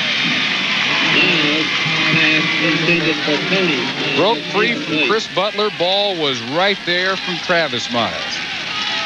Travis Miles is hot now, and what he really needs is for his key players like Tony Miles to keep making plays for him. This ball's perfectly thrown on the dig. It takes time to develop. Tony Miles here coming in on the dig, tries to catch it in his chest rather than with his hands. A big mistake, and the ball's on the ground. 3rd and short. Out of the offset eye over the middle of the tight end, Steve Comer. First down and more to the 48. Oh, man, that is so pretty. The pop pass to the tight end. Comer shows us why he makes all conference right here in the traffic. Lots of noise, lots of smashing. He just secures the football for the first. Caught it the way Miles should have. Caught the ball in his hands. Another expert observation from you, David. Caught me a couple of times. Finally, I've remembered a few. I think it's the other way around. 48-yard line. This is the type balance that they specialized in all year. Now they go to the option. Strung out. Woolsey nowhere to go. Jason Slimp. A very effective nickelback. Their fourth leading tackler, sharing time at free safety with Montre Ford. Yeah, this is where offensive coordinator Jim Swoboda pulls one of his options out of the hat. Hat to hat. Loss of one.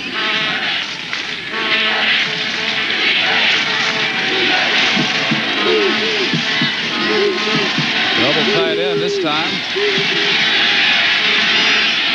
Great drop, and that one is intercepted by Butler. Chris Butler victimized on the scoring drive with a couple of missed tackles. Has his revenge. Team leading 6th interception of the year for Butler. Miles and the Bearcats still down 10.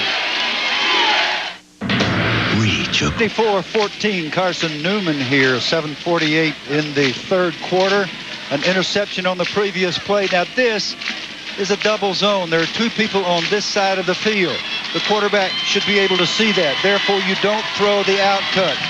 That corner can sit on the out cut, which is exactly what he does, and Butler comes up with the interception. So Carson-Newman now has the ball back, and the momentum shifts back and forth in this exciting game. Guyton with the late pitch to Oliver. Don McPherson. Well, Dave, Coach Bill Curry, you're exactly right. It's a very dangerous throw for Travis Miles, and for two other reasons. First of all, he's a right-handed quarterback making the out throw to the field from the right hash. Most dangerous throw in the football is across the field throwing the out. That ball is in the air a long time for that defensive back to undercut it. Antoine Oliver now over the 100-yard mark. 11 carries for 103. Bearcats have the only turnovers in this Division II title game. Oliver about half what he needed for the first. They'll line up at the 45, still needing 2 yards on third down. Dave, did it sound like to you that Don McPherson had some experience in making that long throw into double coverage? It did, and it almost sounded like he might have thrown an interception or two, although I don't recall it. I don't think so. I don't think so. They used to say I had a noodle arm. They called it a chicken wing, and I was smart enough not to throw it out there because too many guys took it the other way. I got tired of chasing them. Hey, I saw you play. They were chasing you most of the time. Carson-Newman with an injury they're checking right now. As we remind you that ESPN College Hoops continues with a doubleheader tonight on ESPN2. First of all, 7 Eastern, Wisconsin and South Florida in the Tampa Bay Shootout. Here on ESPN at 9 Eastern, number 22, Kentucky, number 19, Maryland. A rocky start for the Wildcats, not getting any easier as they travel to take on the Terps tonight at 9. Getting helped off for Carson-Newman is their senior center from Speedwell, Tennessee, Dan Turner. Mike Rigdon replacing Dan Turner. 3rd and 2. Guyton over the middle, all along. Brandon Fletcher, the tight end, is down to the 10-yard line. Terrific call. Absolutely brilliant play call by Mike Turner, the offensive coordinator. And he did a couple of things there. Not only did he get the long gain, the big first down, and take it inside the 10, but he said to his quarterback, Guyton, all right, we know you've missed 10 in a row. We still believe in you. We're going to throw the ball in a critical situation. Fletcher looking that ball in, making sure. I don't think the big man gets a chance to catch too many. Nope, that's his 6th. Yeah, he was real happy to hem that one up. 35 yards. 1st and goal, Carson-Newman. Now back to the ground game. Oliver down to the 5. That's just power football. The lineman blocking down with a lead back. It's like an isolation play out of the eye. Oliver following up in there behind his compadre Butler, who cleared the way. Now it's down to the 5. 2nd and goal from there. Oates joining Oliver in the backfield. Lots of movement, but no whistle. Ryan Williams first across the line.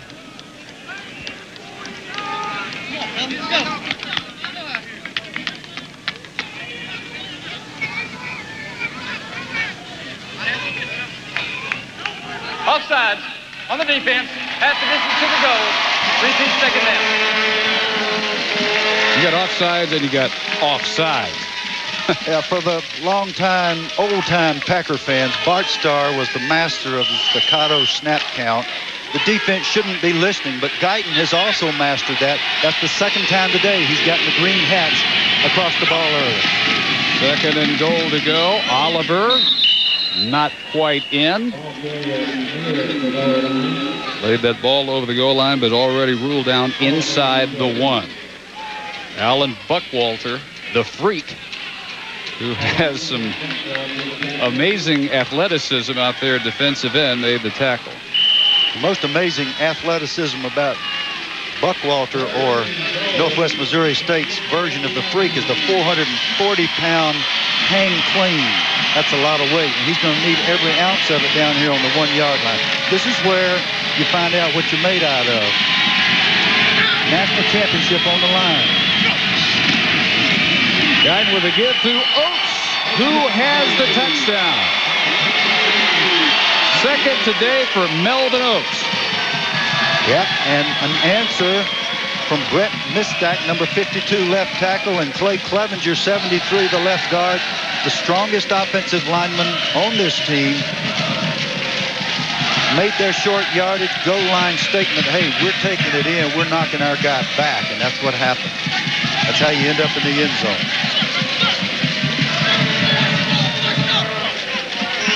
Northwest Missouri State had momentum until the interception. They cut it to 10 and were driving again. And Butler with the takeaway. That turns into 6, but only 6, as the point after is no good. But Ken Sparks and Carson-Newman regaining the momentum, and they lead by 16. Brief period, Northwest Missouri State seemed to be in control, not on the scoreboard, but in terms of the momentum on the field, and that turnover changes everything. Carson-Newman right back on top, 30-14. Only had to go 53 yards to get Oates' 2nd touchdown. Tony Miles. One more block and could really have sprung that one big. As it is, it's a 16-yard return, and Travis Miles will try to rebound after the turnover that stopped the Northwest Missouri State drive last time.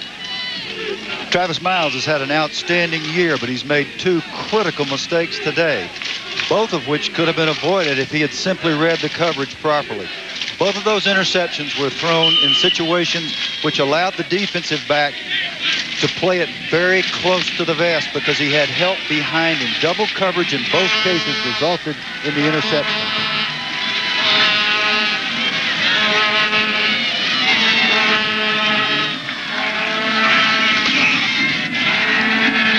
Rolling after the play fake.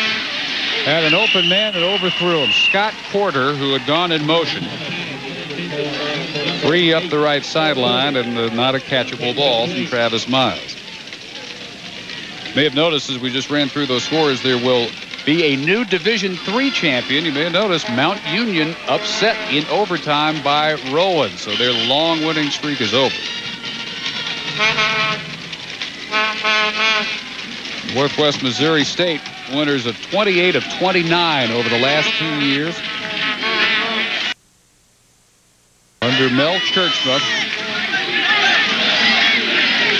4:33 to go, third quarter. Second and Sampson runs into his own blocker. That could have been much bigger than it was had Monty Williams not plugged the gap. Slim finished him off.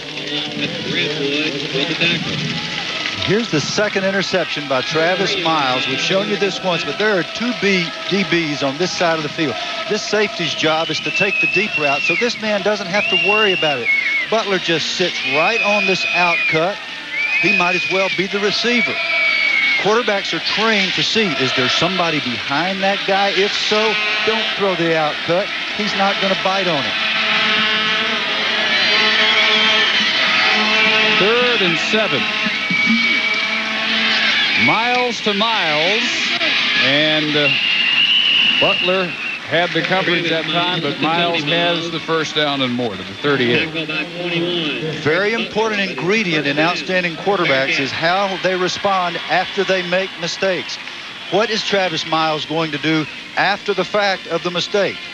He answers here, sets up, makes that tough throw that Don McPherson described, the out cut to the wide side of the field, and he throws it perfectly.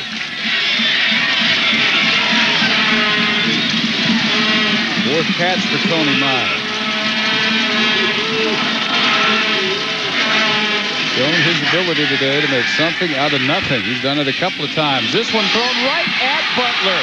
Intended for Holmes. Butler for the second series in a row with an interception for Carson-Newman. His 7th pick of the year. Right back about where he brought the last one, to the 45.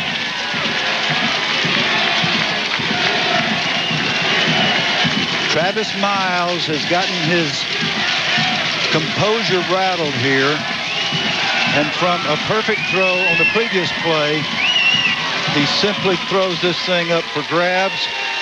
And if he gets to the sideline and is asked, "What were you thinking, son?" he's going to say, "I don't know, Coach. I was just trying to make a play." Sometimes when it gets to going rough, you try too hard.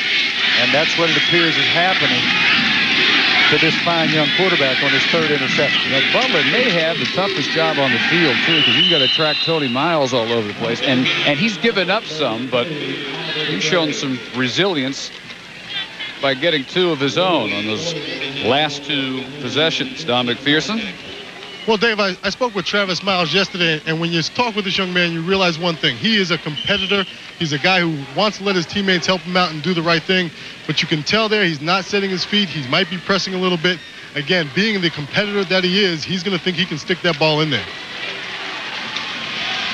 Well, he has some, but he's also been picked off 3 times.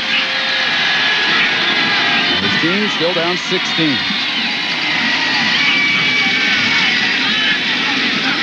Had to wait to see whether Guyton would keep that or not. At the last instant, finally gave it to Oliver on that dive. Yeah, and if you saw Guyton sort of jump up and slap his hip a little bit, he knows he should have pulled that thing. You put it in the stomach, you read the defense the best you can, and every now and then you get fooled. Not very often, but had Guyton pulled that ball and carried it on to continue the triple option, it could have been another big play for the men in orange breeches. Go back the last 15 years or so, and the veer attack has been very successful at the D2 level. Intercepted for Northwest Missouri State, Ryan Miller. And will tack on face masking at the end of the return. Miller with a great read that time of the pass by Guyton. Guyton assumed that with the corner on the hash that it would be a zone defense and that he would continue to deepen. He does something called route reading here. He takes a calculated risk and jumps on the ball. He did not have coverage behind him, and he just decided he was going to make a play, and the gamble paid off. You add on the face mask, they're back in business at the 35-yard line. And this game rocks back and forth with mistakes by the QBs. That's the big face mask. Mark off, 15 yards. Yeah, that's the one where you grab hold and you don't let go. Brandon Fletcher got him. New life for Travis Miles, picked off the last 2 series by Chris Butler. Shotgun draw turns into a reverse for Miles. And about as well defended as you could ask, really. Marcus Early tracking down Miles, picked up yardage, though, all the way to the 27. And Chris Butler is building a case here in this game for being the outstanding defensive player for Carson-Newman. The reason that play did not go big is because Chris Butler held his position and turned the thing back inside.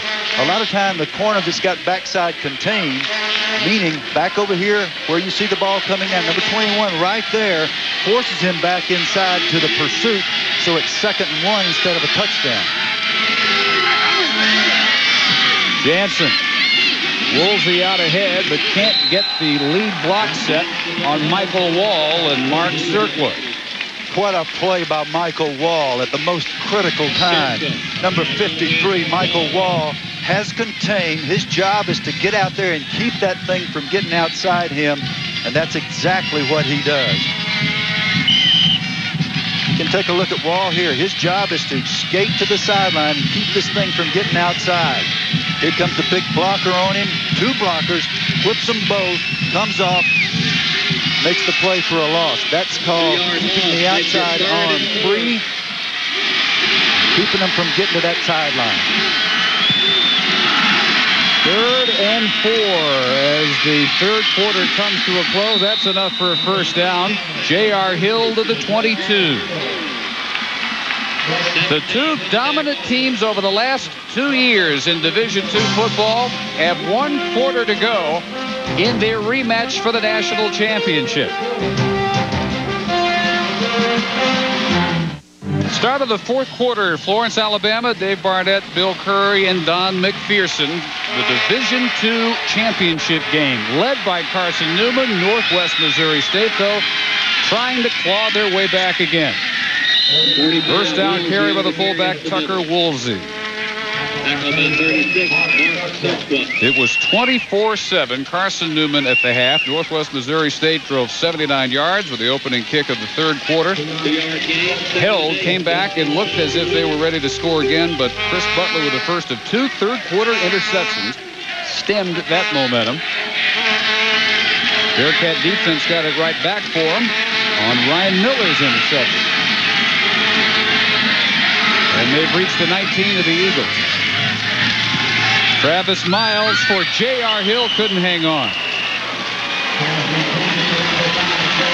That play got to make if you're trying to come from behind.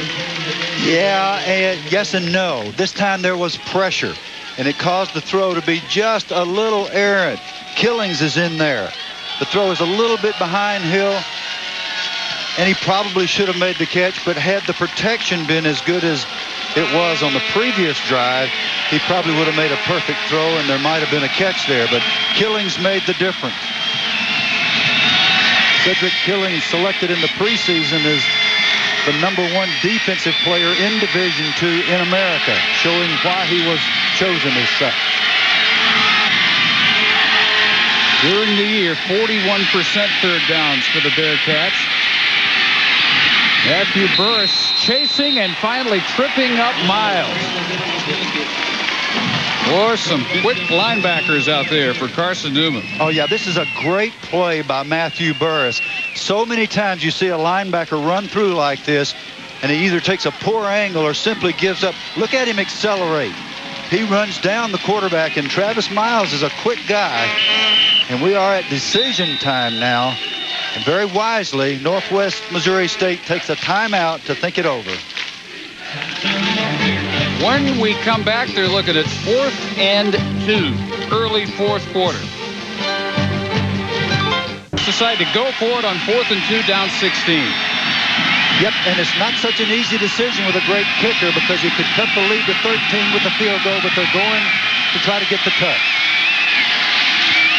Play action. Incomplete, but a flag intended for Ryan George. Butler made contact. One way or the other, Chris Butler has had an impact on just about everything that's happened in this second half. And they get him for holding.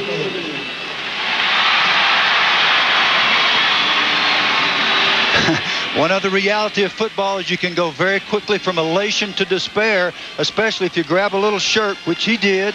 It wasn't a flagrant foul, just a little bit of a flag there.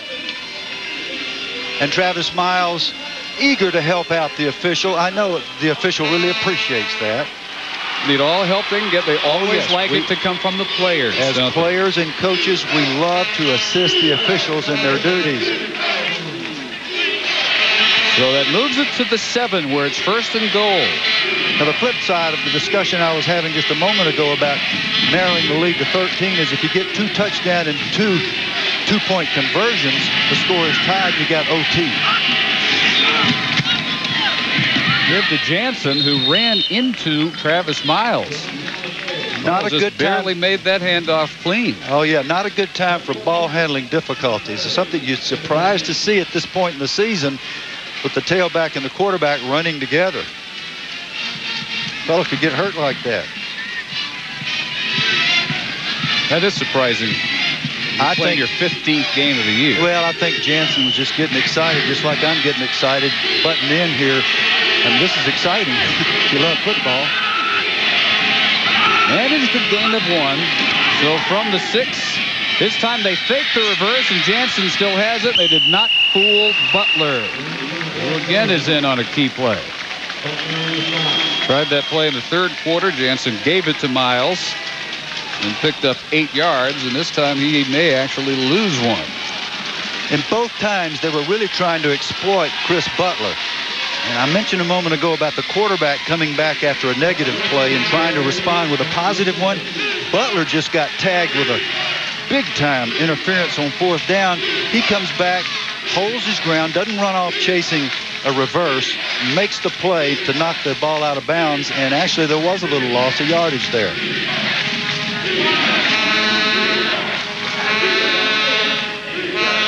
Got a question on the clock now. It shows 12:46 to go, and they may adjust that.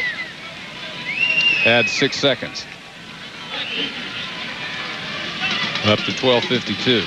Good coaching staffs have somebody responsible for the clock. Somebody on the coaching staff watches to see if clock should have been run off or if too much was run off to be sure that it's correct, especially if it works to your advantage.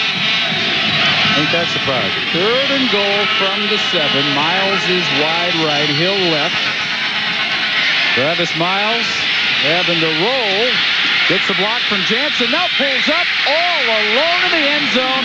Tony Miles. Travis to Tony, and they're ready to go for 2 and cut the lead in half. In studying the film of Travis Miles, the most outstanding characteristic about him was, coming into this game, the fact that he could scramble, move, and not just run with the ball, but find somebody open.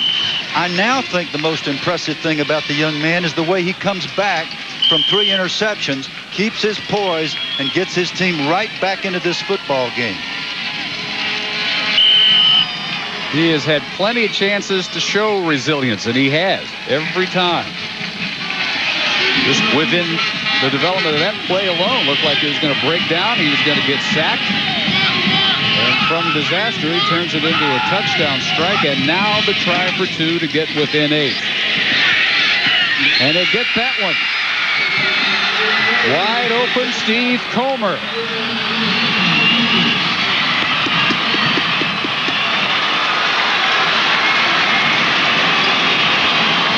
So Travis Miles brings the defending champs back within 1 score.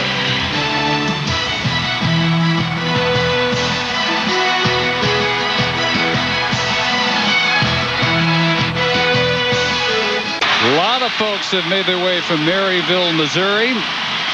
Things look bleak. At the half, they were down 24-7. They've come back, and Travis Miles has engineered a pair of second-half scoring drives. Finishing that one off with 2-point conversion pass to Comer. About our 5th or 6th momentum swing of this half. On the return, May with a flag at the end of the return near the 35. Grant Sutton with the hit out of bounds.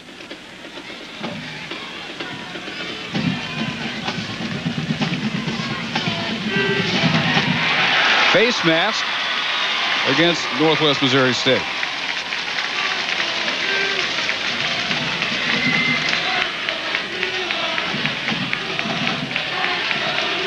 Yep, that's most assuredly a face mask, and that's a big foul. Back to the field position thing. When you start the ball, 15 yards into the run. First down. Here's the call. That, I believe, on Jason Gassman.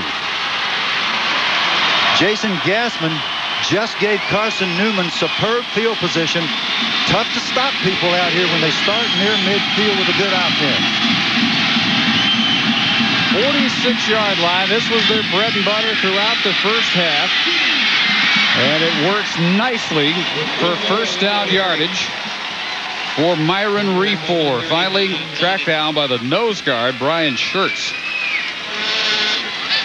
And as their defense struggles against this powerful Carson-Newman offense, they are fortunate to be within 8, but they've got to get them stopped here. Unfortunately, they see Refor limp off.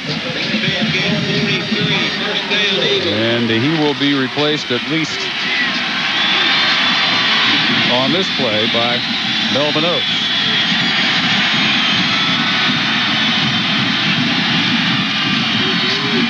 Antoine Oliver for a couple.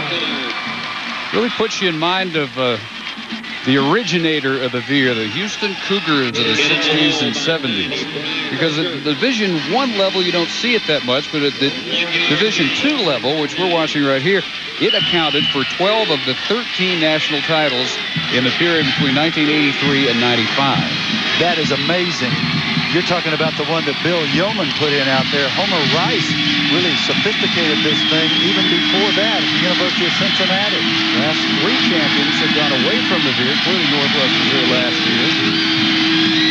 Broken play. Guyton engulfed, had nowhere to go. Buckwalter at the line of scrimmage, 3rd and 9 coming.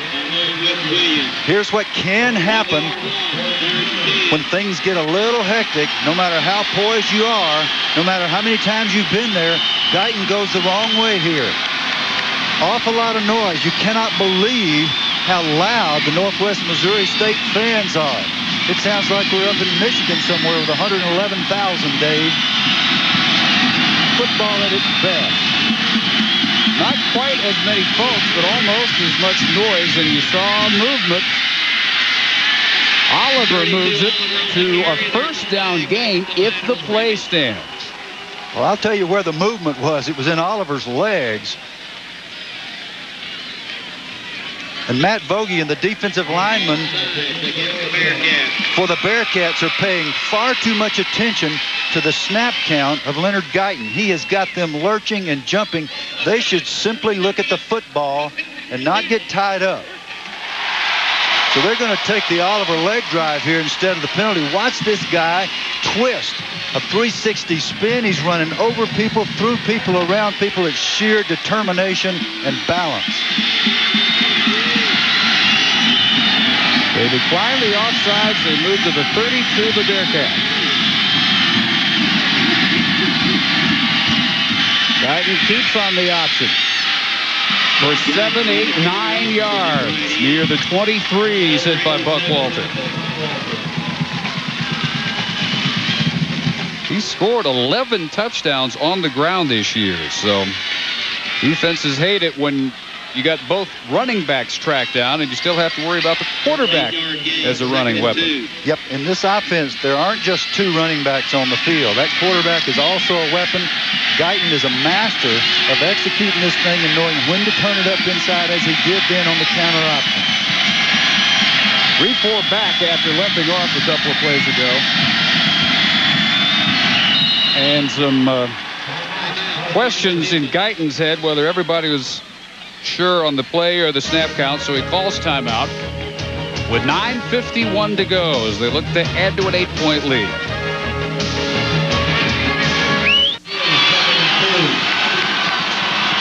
Carson-Newman ready now after the timeout. They have 2 left. Both teams 2 timeouts left to go. 2nd and 2. And open.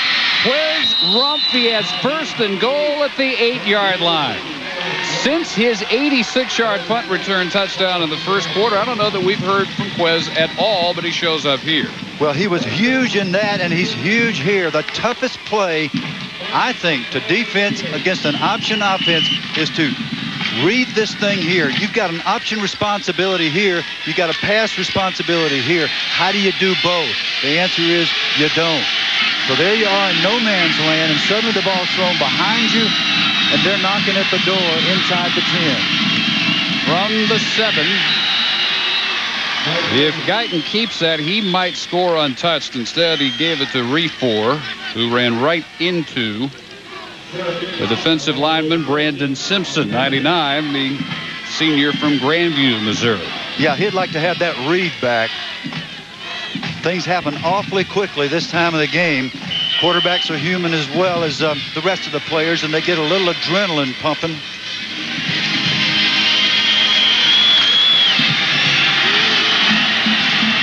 Call that a loss of 1.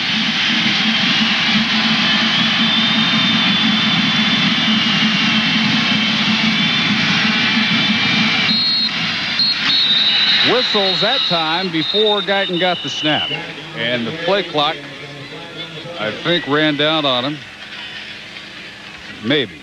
Don McPherson. Well, Dave, prior to this last series, both sidelines were talking about patience. Northwest Missouri said, hey, listen, just be patient. We'll get the ball back. We know we can score now. Carson-Newman, obviously, you know they want to be patient. They want to run this clock down. As the clock starts to run down, Northwest Missouri will start to press. And that's when that play that Bill Curry just talked about, throwing the ball off the option, becomes more effective. You have the defensive line trying to stop and squeeze the option play, squeeze the dive play. That gives you greatest separation for that wide out to get in behind the linebackers. Well, illegal procedure will test the patience of Ken Sparks. Yes, another potentially drive-killing penalty, one of those things that they do not want. So goal to go now from the 13. Guyton got that one off to Oates just as he was being wrapped up by Simpson. And Oates reaching the 10. Brandon Simpson is only their 20th leading tackler. 28 stops for the year, but 6 sacks. So when he's in there, he knows how to get into the backfield and disrupt. He knows how, and the system is designed to get him penetration. What happened to this option is he had to pitch off the wrong man. Brandon Simpson penetrated. He was hitting the quarterback, so he didn't get to carry out the option to the end of the line of scrimmage, and that's why it was stopped for a short game. 3 wideouts, and Guyton will keep it and dive and score. Touchdown.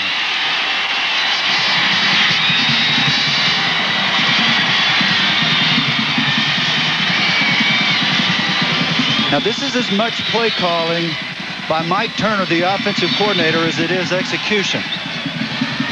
He remembered that there was a nice gap for the quarterback the last time he called this counter option. See the reverse pivot? Now, zoom, he's back up inside. The way they played that was to widen to prevent the pitch. And the man who had the quarterback was literally faked out of position.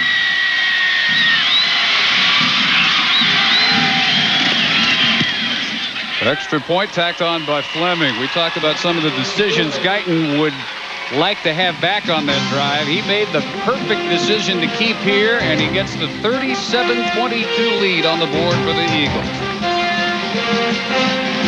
Bearcats again down 2 scores, and that's assuming they get a 2-point conversion in there somewhere. What a big 54-yard drive finished off by Guyton. 37-22. Miles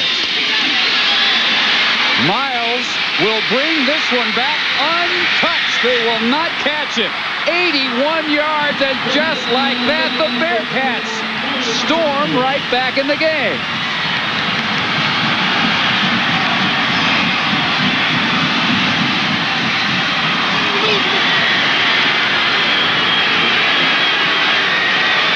Tony Miles. Tony Miles, been the big play man all year long. Really achieved his most statistical success in the kicking game on punt returns, Dave, with a 21-yard average. This is his first touchdown return of a kickoff, and it was a short kick. We decide to go ahead and get the 1 now, worry about the 2 later, and so they are within 8. Now that's your ideal scoring drive. If you're behind, that ain't no drive, Dave. The amount of time it took him to run 81 yards that was is the drive. Smoke. That was just plain smoke. He made 3 people miss, and suddenly he was gone. Kicker, by the way, injured on that PAT. Here it is, 81 yards. 1, 2, 3. Goodbye. This man is something very special, and I wouldn't be surprised if we saw him playing after this on Sunday afternoons. This is the stuff of great players. I don't know if Purnell got hit, number 20, the kicker, and I think he is an outstanding kicker. I think he qualifies for the highest kind of attention. There's a look. I guess accidentally the guy just clipped him on the ankle. Yeah, it's probably just a bruise. They'll tape an aspirin to it over there, and he'll be fine. They need this guy. With the score 37-29, they need him to make a really good kickoff here, and they need to cover. Both these teams have been sporadic in their coverage. We mentioned that earlier. And when you're sporadic with these kinds of returners, both squads have the men to take it the distance on you. He was great a moment ago. Oh, come on and say it like Tony the Tiger. Great. Carson-Newman just cannot get any feeling of comfort in this game. If the Division II defending champions are going to go down, they are going to go down swinging. He is sure of that. Purnell's going to shake it off and be out there for the kick. No comfort margin really whatsoever for Ken Sparks in search of his first Division II championships. 5 times they won it in the NAIA. Moved up in '93 to D2. They've been ranked 80 consecutive weeks in Division II. The last 48 in the top 10. That's a great kick. High inside the 5. Maine with the return out to the 23. 8 Eastern tonight.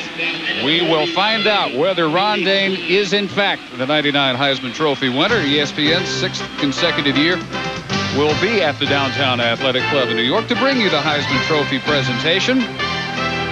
Joe Hamilton will be there. Chad Pennington, Drew Brees, and Michael Vick named the lone non-quarterback making the list of the 5 finalists this year. Also, it's the 25th anniversary of Archie Griffin's back-to-back awards, and we'll have a special conversation with Archie Griffin tonight, 8 Eastern on ESPN. Melvin Oates breaking a couple of tackles. Turns that one into about 18, 19, 20 yards, make it all the way to the 44. Now, let me tell you what you're seeing here in case you don't understand this whole context.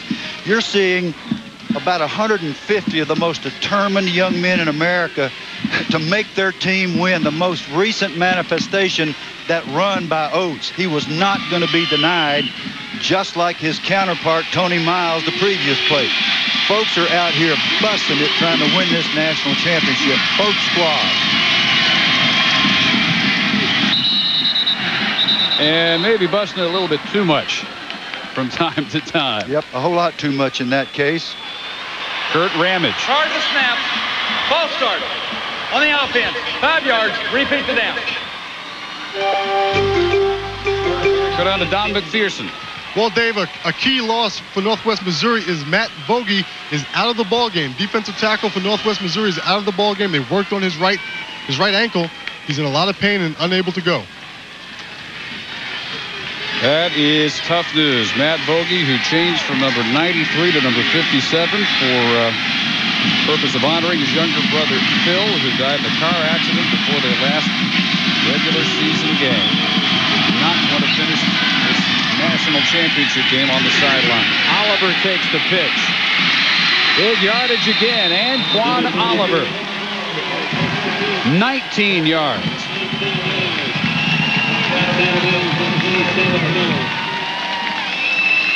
The beauty of the arc block option.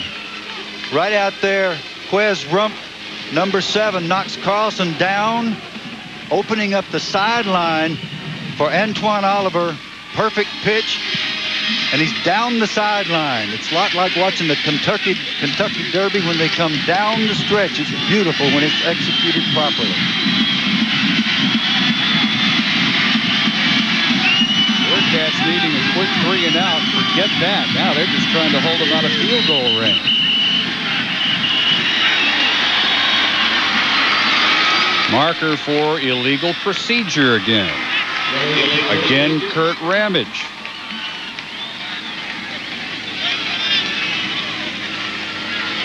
Carson-Newman and how they look at a successful offensive game plan.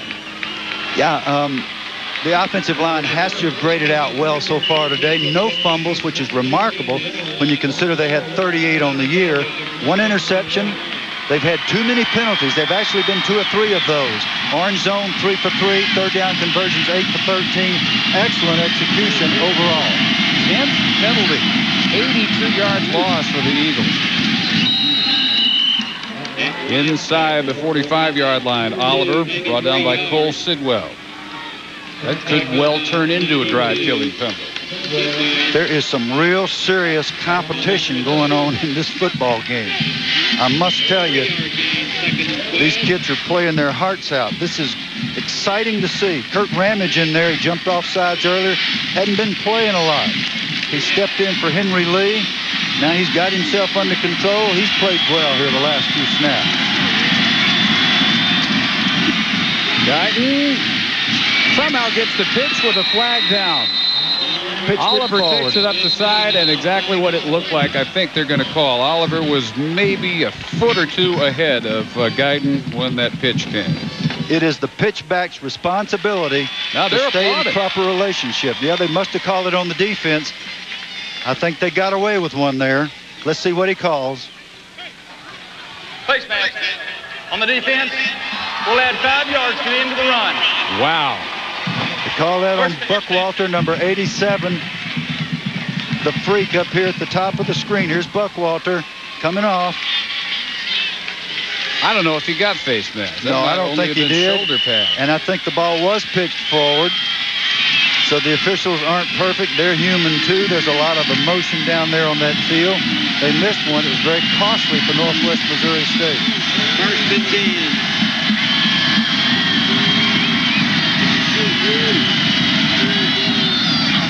Rump in motion. Oates racing to the corner and caught over there by David Carlson. Coming up on ESPN when we complete our Division II championship game, the road to Indy. This veer attack of Carson-Newman spearheaded by Antoine Oliver, the sophomore out of Montezuma, Georgia, who has carried it 21 times for 158 yards. Raleigh Municipal Stadium, Florence, Alabama. Well, these two met a year ago, and Northwest Missouri State won it 24-6. Melvin Oates spins his way to a first down inside the 15-yard line.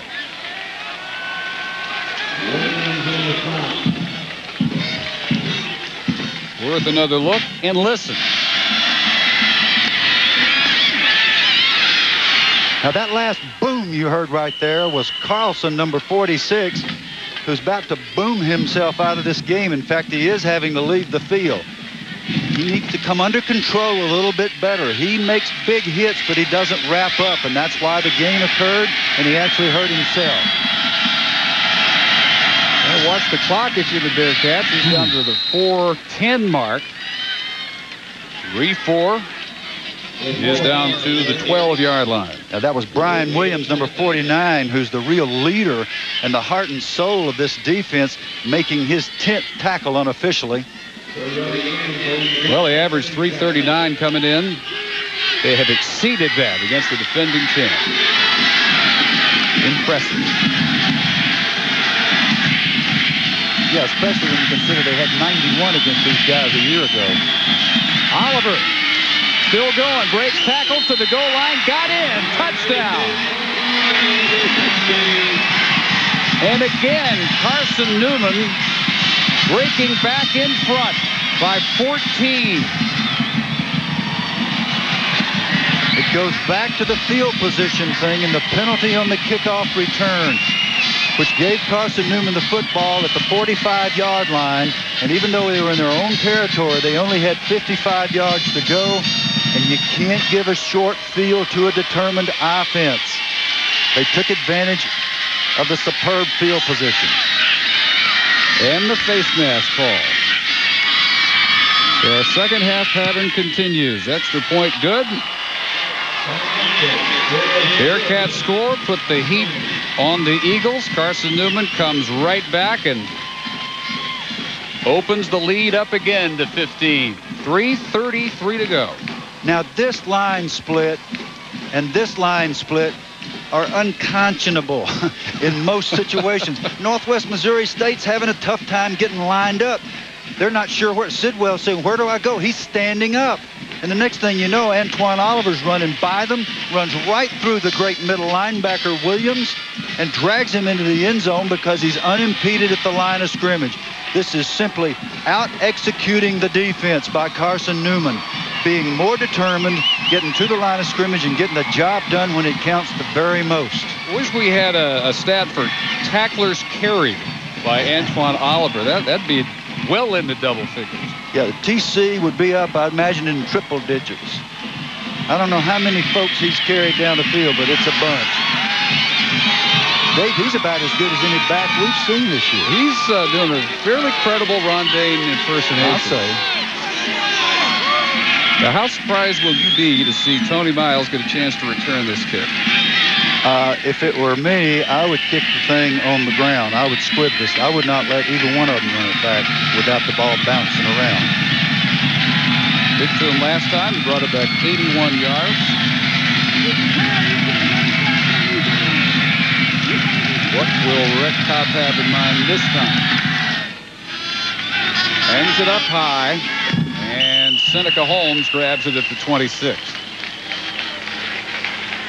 College hoops coming up tonight at 9 Eastern. Number 22, Kentucky, struggling a little bit out of the gate. They got a tough one tonight at number 19, Maryland. Jamal McGlure and the Wildcats against Terrence Morris and the Terps. 9 Eastern, 6 Pacific tonight on ESPN.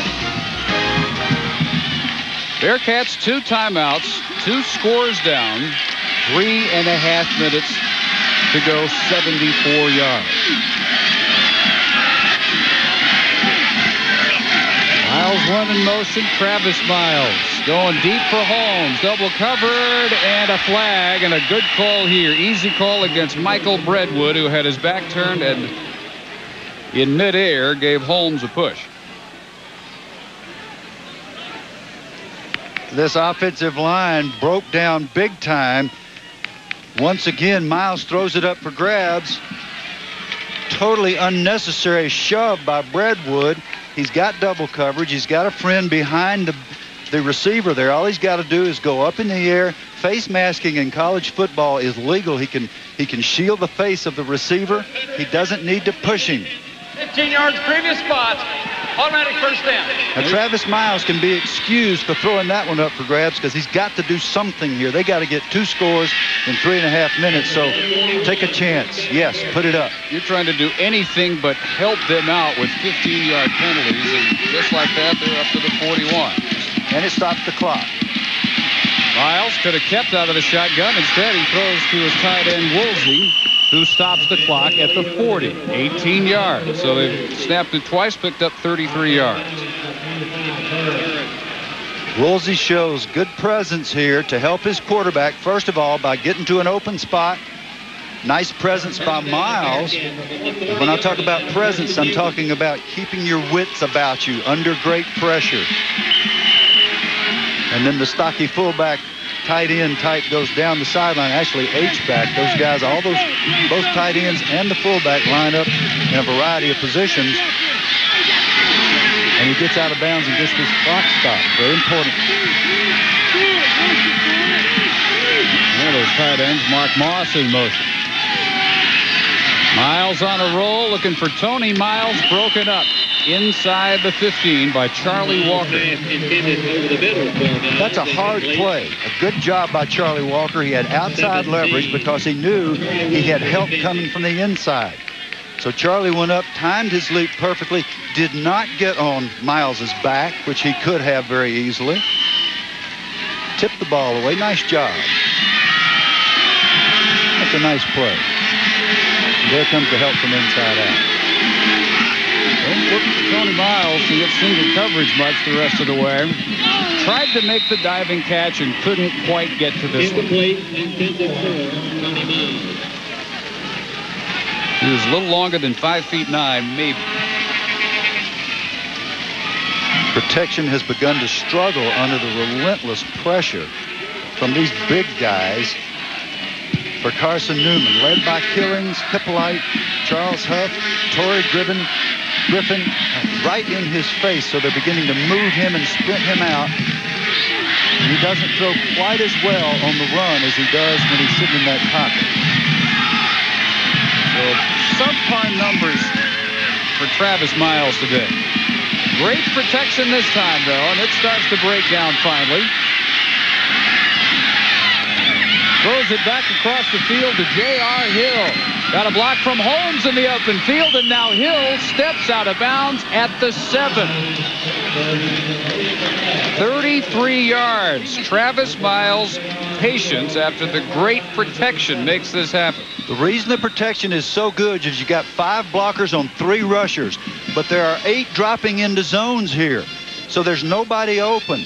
And again, Travis Miles shows his greatest asset, which is to move around, find somebody open, and get the ball to him with a nice, easy throw.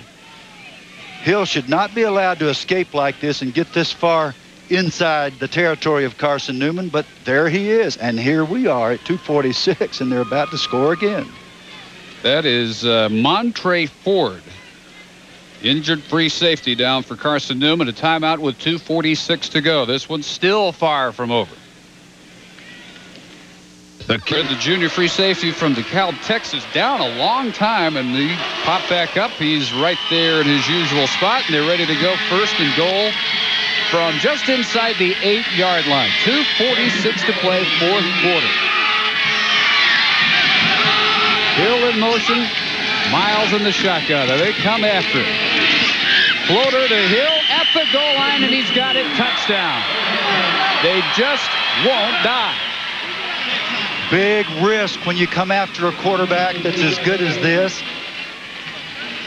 and an offensive unit that is as polished as this. Here they come. Everybody's blitzing. Everybody's picked up, bumped off. Beautiful offensive work. You can't do it any better than that. I'm talking about protecting your quarterback. If the quarterback is blitzed and has that much time, he's going to beat you. Again, they decide to go for 1 here and get it. So they're within 8. If they score again, then they'll worry about the try for 2, but Hill has them in position to even think such thoughts.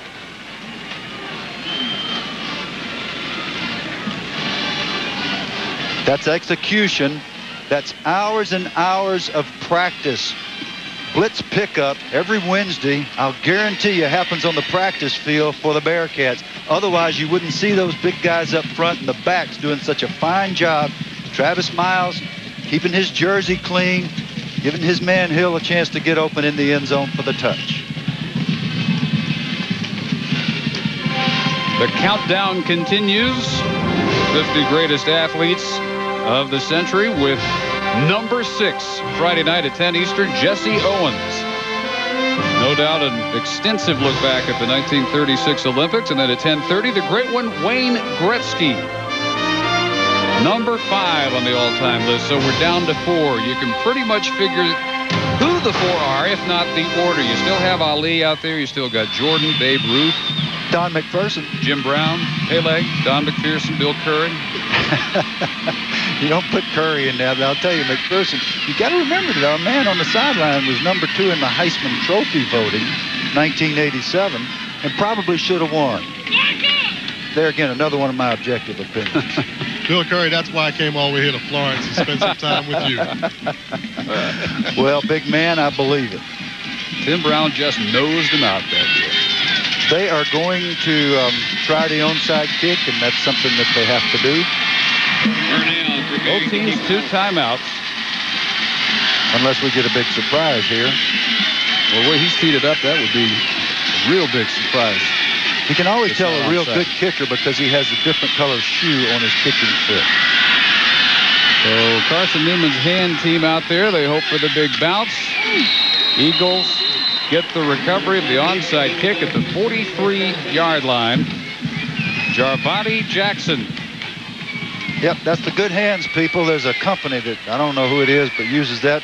The good hands people are up there in the front, and it is their job to be aggressive like a good shortstop and charge that thing, and that's exactly what Jarvani did. Well, Carson-Newman would join this impressive list of unbeaten Division II champions, 13-0 coming into this one. Northwest Missouri State pulled it off last year. North Dakota State 3 times between 83 and 90, and North Alabama, which plays right here on this very field in Florence. 2:39 to go. They run the reverse for Rump. And David Carlson nails him at the 39. Now the timeouts. 2 left for the Bearcats, and they'll use their first here with 2:28 to go. All that stands between Ken Sparks and the title. Ken Sparks knows that he doesn't want that ball back in those green shirts offense's hands. So he knew he had to have a first down, and he actually needs another first down to wrap this up completely. Play clock's only at 7. Game clock 2 minutes. He'll sneak. Now the last timeout, unless they got a fumble down there. Bearcats indicating they got a fumble, and they don't. If it changed hands, it was after Guyton had been ruled down, and now they'll get the timeout called at 1:44. And that is the last time Northwest Missouri State can stop the clock. A fumble now, their only hope. Now all Carson-Newman's got to do really is avoid a disaster on a snap or a handoff if they decide to hand it off.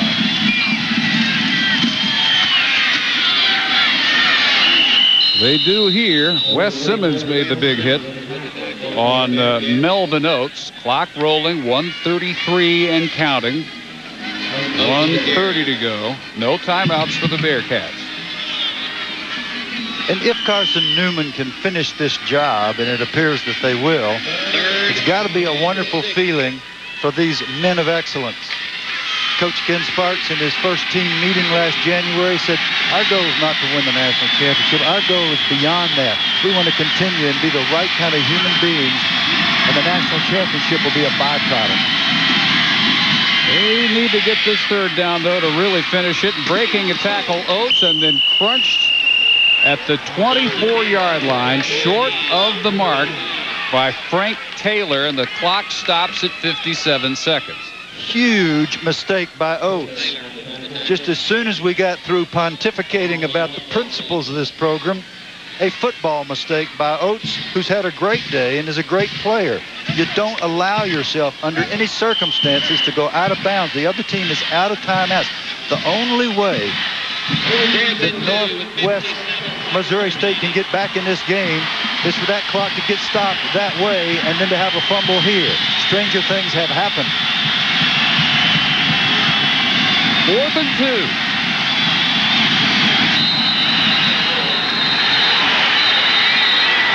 And another strange thing has happened. Guyton reacting As if he knows how this one's going to be called. But then on the other side, the Bearcats are applauding too. So all of Guyton's body language. False start. On the offense, 5 yards. Still 4th down. Whistling in the graveyard. They'll back up and have 4th and 7. They have kept Northwest Missouri's hopes alive. Here's what happened.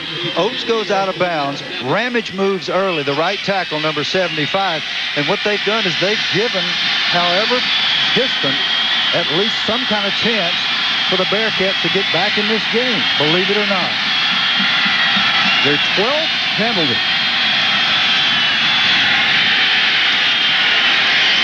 Got to wait and see how far Oliver drives the pile, and he didn't make it. Even he can't come close this time, and they're not out of it yet. It's amazing. Should have been over. Ken Sparks knows this should never have happened.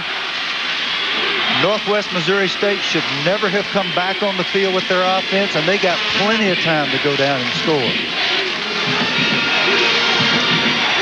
Oliver, on a day in which he has rushed for 179 yards, can't get the clinching first down. And so 74 yards away, Travis Miles takes over with no timeouts, but as you said, a long stretch of time on that clock to use, 51 seconds. Nobody's going home, that's for sure.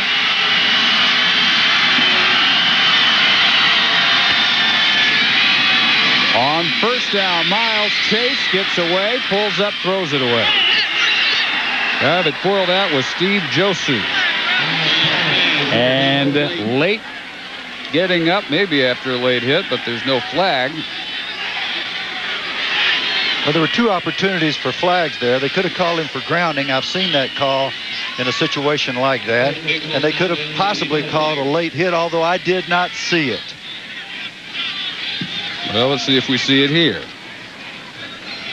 Ken Sparks is not happy with Jesu, number 91. He was having some advice for him there. It might have been on that very subject. We'll have to see. That could well have been a late hit. Well, Jesu's the one that falls off from behind there.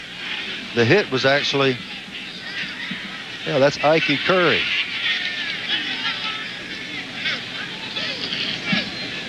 Certainly he wasn't intending to hit him late. The ball had just been thrown, but you're right, it was close. So Travis Miles, with 44 seconds to go, 3 touchdowns, 3 interceptions. His backup is a redshirt freshman, John McMenamin, who has played in only 7 of their 14 games before today and has thrown only 17 passes. Good athlete, 2-sport all-state pick out of Elkhorn, Nebraska, football and basketball. This would be their 4th come-from-behind win in the postseason. Every round so far they've had to come from behind. They're used to being in tough positions, although not this tough. And the rule says, and we all certainly hope that Travis Miles is just fine, if this is a minor injury, but even if he's okay, he cannot stay in the game this play. He has to come out of the game this play. So we'll see John McMenamin. And I must say that I happened to notice McMenamin in the warm-ups. And he has a superb delivery. He's a big guy. He throws the ball well. He's 6'3", but he is a redshirt freshman, and I don't think you should expect too much of him.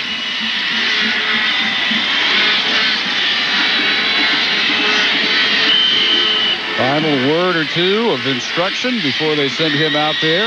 Gosh, don't tell him too much, Coach. 44 seconds. Redshirt freshman John McMenamin for at least this play, and it's 2nd and 10 from their 26. Yeah, and he's got 4 seconds. That clock at 1. They run out of time. And only now do you hear whistles. No flags. Well, finally they throw the flag.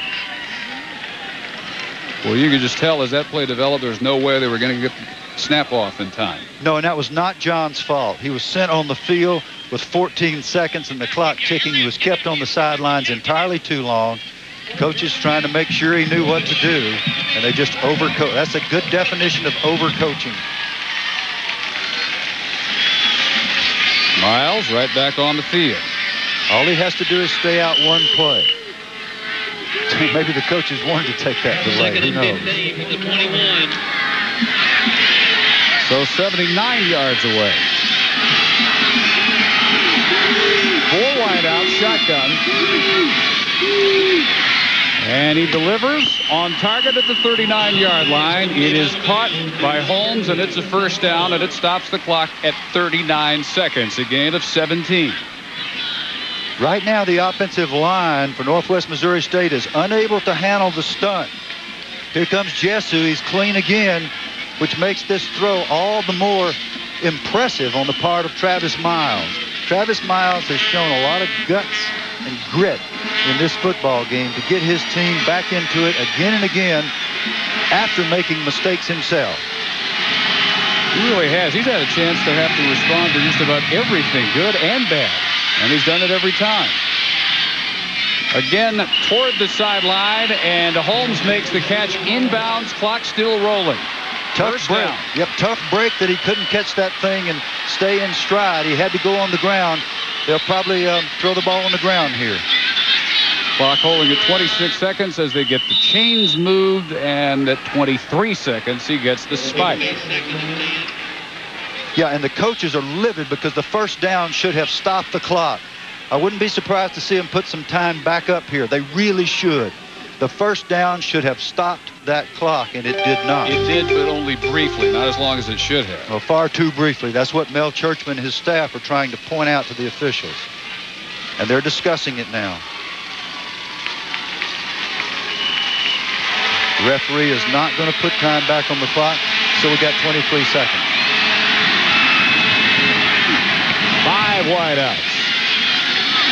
Miles hit as he delivers. It is complete, but it's over the middle, and the clock at 17 seconds as Ryan George makes the 15-yard catch. 16 seconds is where they hold it this time to move the chains.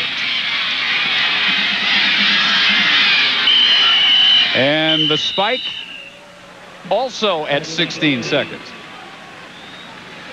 I'm telling you, they are going to get every last drop out of this championship they won a year ago. No way they should still be out there playing, and yet they're not only playing, they are still threatening to keep this game going in overtime. Just remember how this happened.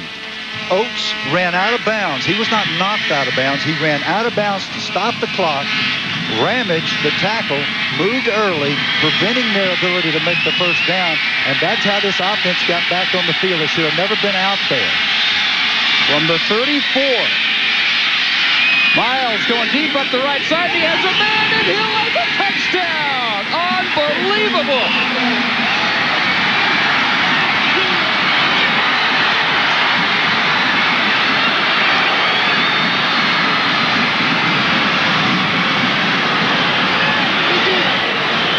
And 10 seconds to spare. 34 yards.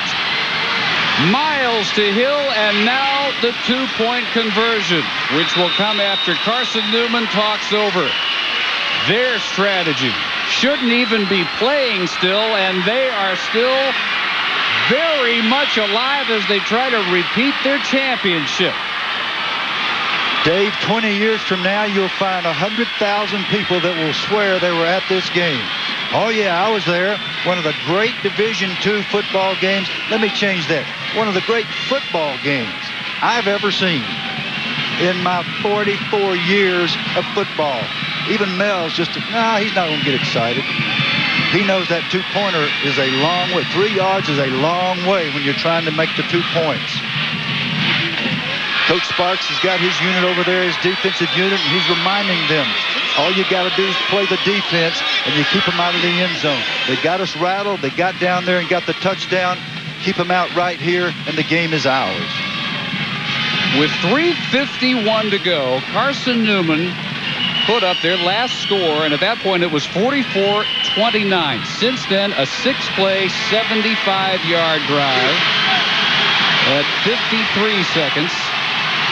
Now a 6-play, 74-yard drive, taking 41 seconds. They still need the 2-point conversion to force overtime.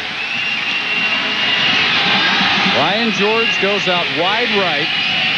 2 tight ends. And Miles throwing the fake for George. Caught it! He got it! We're tied!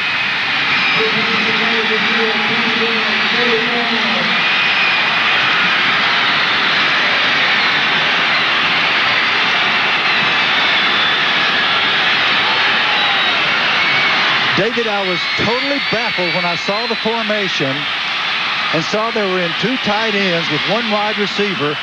I thought, gee, are they going to run a power or an option here? And the wide receiver was not Tony Miles, but Ryan George was the man for the job, as it turned out. A remarkable throw and catch. Great programs have specialists for every purpose. I assure you that Travis Miles and George have worked on this thing over and over and over. Churchma with his typical exuberant, emotional reaction. Actually, he does get a little emotional here. He actually left the ground. That was about a 2-inch vertical jump. He doesn't get emotional now. They need to take him straight to the ER. 15-point comeback in the last 3 minutes and 51 seconds.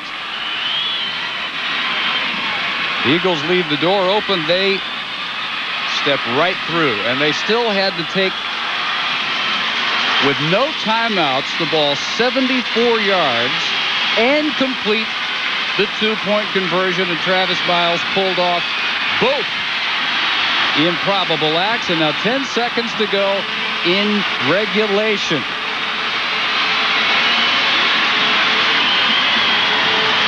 That group over there never gave up hope, even when they were down 15.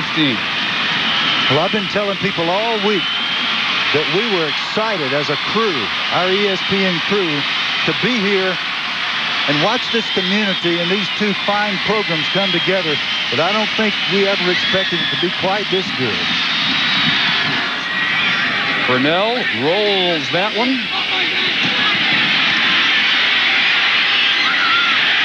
Mays leaves 5 seconds on the clock. Ronnie A. Main sets it up 25-yard line. If they can throw it 75 yards, then they will have the final in a series of minor miracles. But they're not really, do that, we really turn our thoughts now to overtime. They are not going to do that. I'm counting 15 different momentum swings in this game. At least. And you know who has it going into the extra period. We will head to overtime in the Division II National Championship, tied at 44. 30 points scored in the 4th quarter alone that ties the NCAA Division II Championship game record. We are far from done.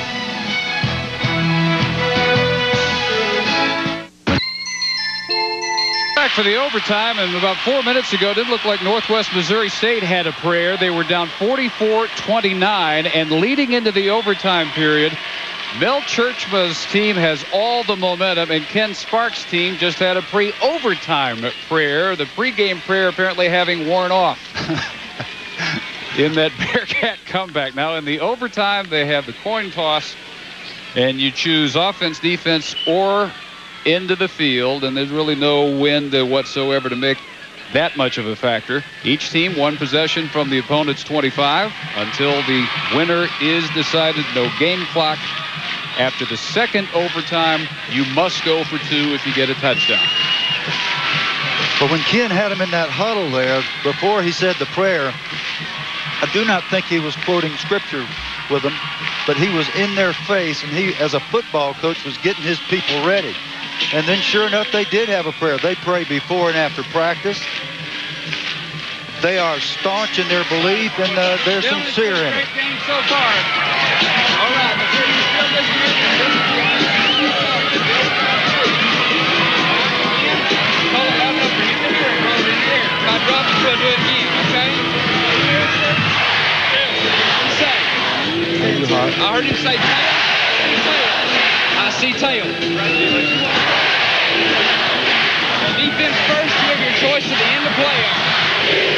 defensively on offense down here, okay?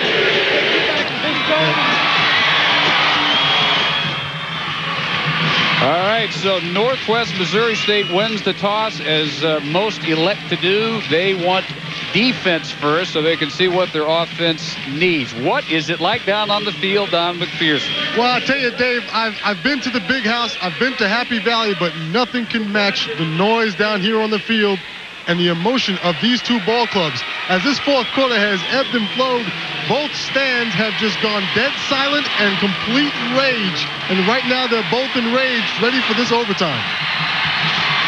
You're just never going to see a better game. That's all there is to it. 381 rushing yards for Carson-Newman, and yet not enough to win in regulation.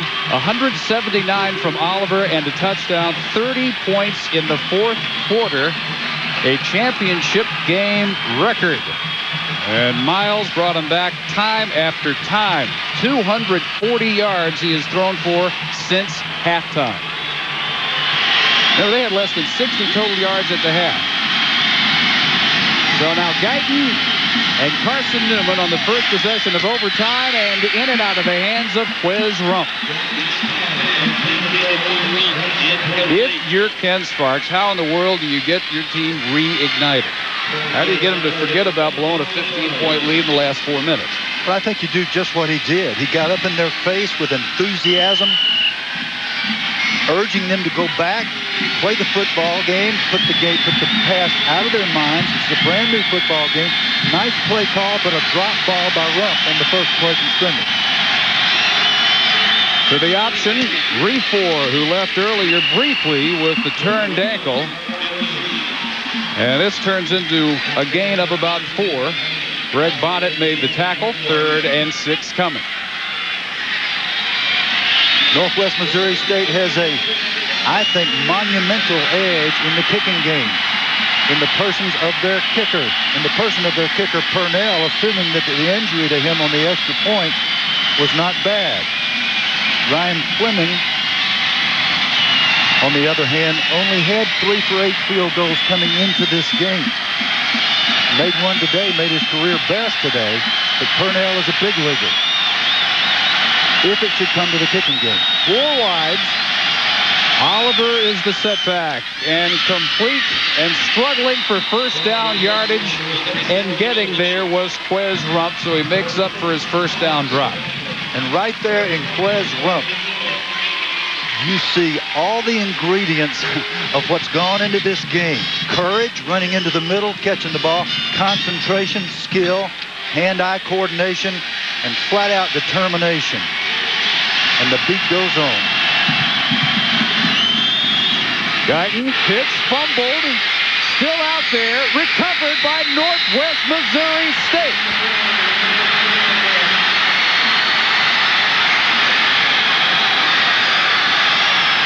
The last 6 years, Carson-Newman has lost to the eventual national champions.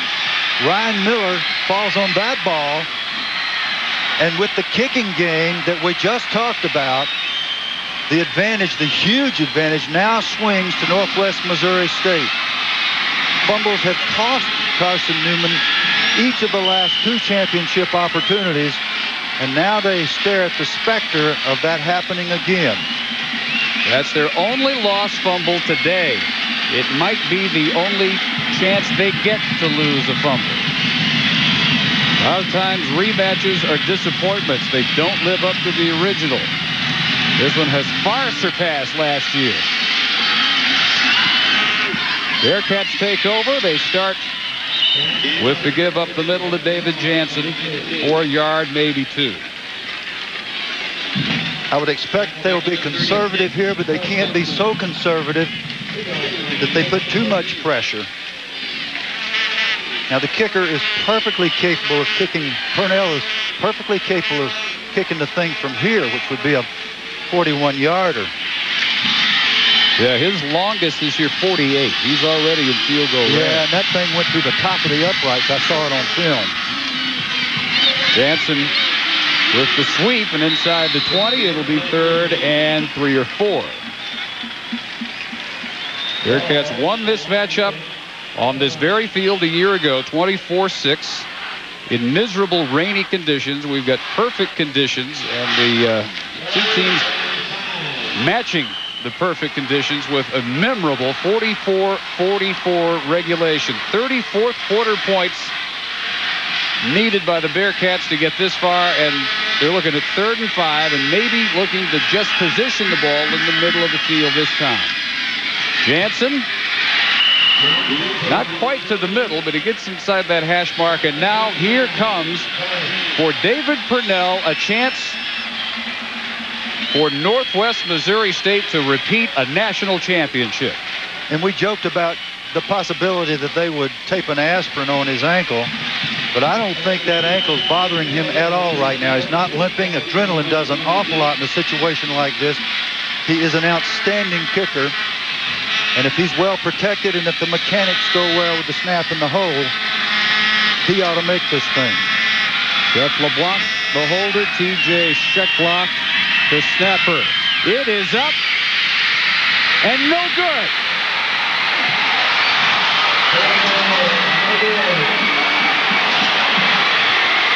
No good. And like I said, the beat goes on. It doesn't matter how great the kicker is. He's still got to make it under pressure.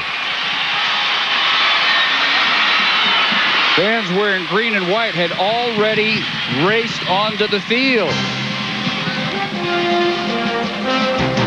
But he hooked it, and we're still going in Florence. The loneliest man in the state of Alabama, David Purnell, who hooked a 36-yard championship-winning kick. Now the second overtime begins, and a flag at the end of the option pitch, which Jansen took for a couple of yards.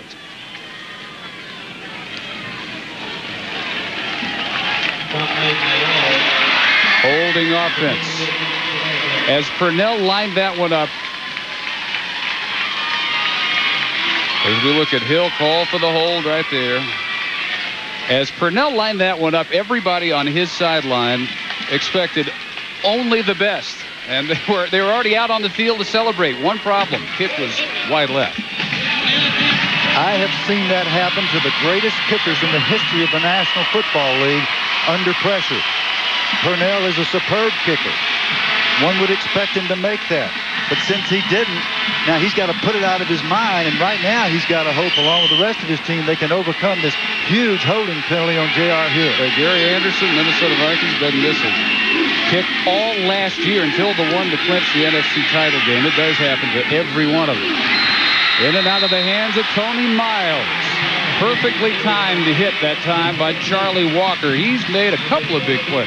Two of the biggest plays in the game have been made by Charlie in the area that is most difficult for a defensive back. Defensive backs have to change directions, arrive at the point with the football at exactly the right instant, and they have to make decisions in a millisecond.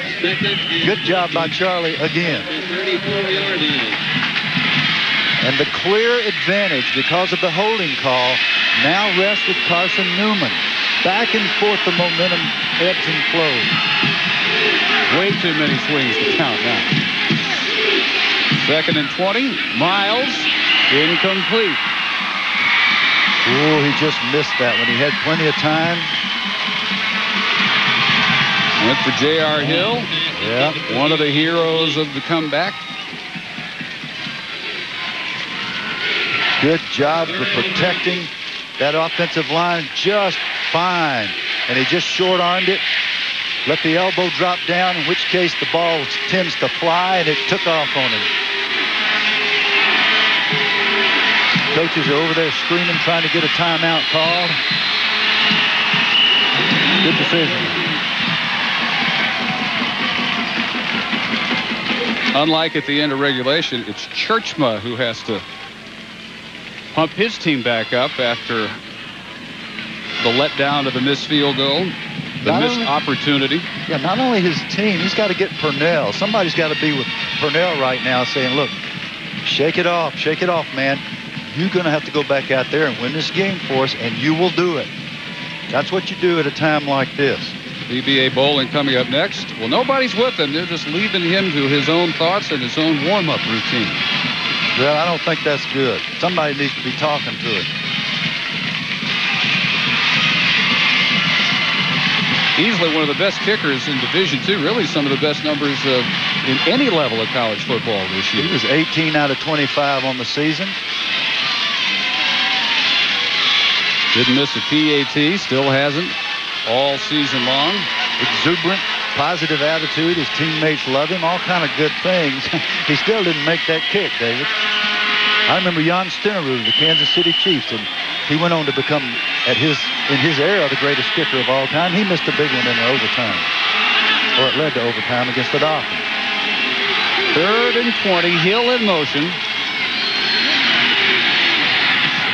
Caught by Seneca Holmes. Inside the 30. And coming on the field once again will be Purnell. This is going to be a much longer kick. This will be right at about 45 yards. 45, and from a tough angle for a right-footed kicker. The right-footed kicker tends to hook the ball to the left. More so from this hash for some reason. A little bit more difficult, but again, well within his range. 70% between 40 and 49 this year. Very makeable kick for Purnell, but it's blocked.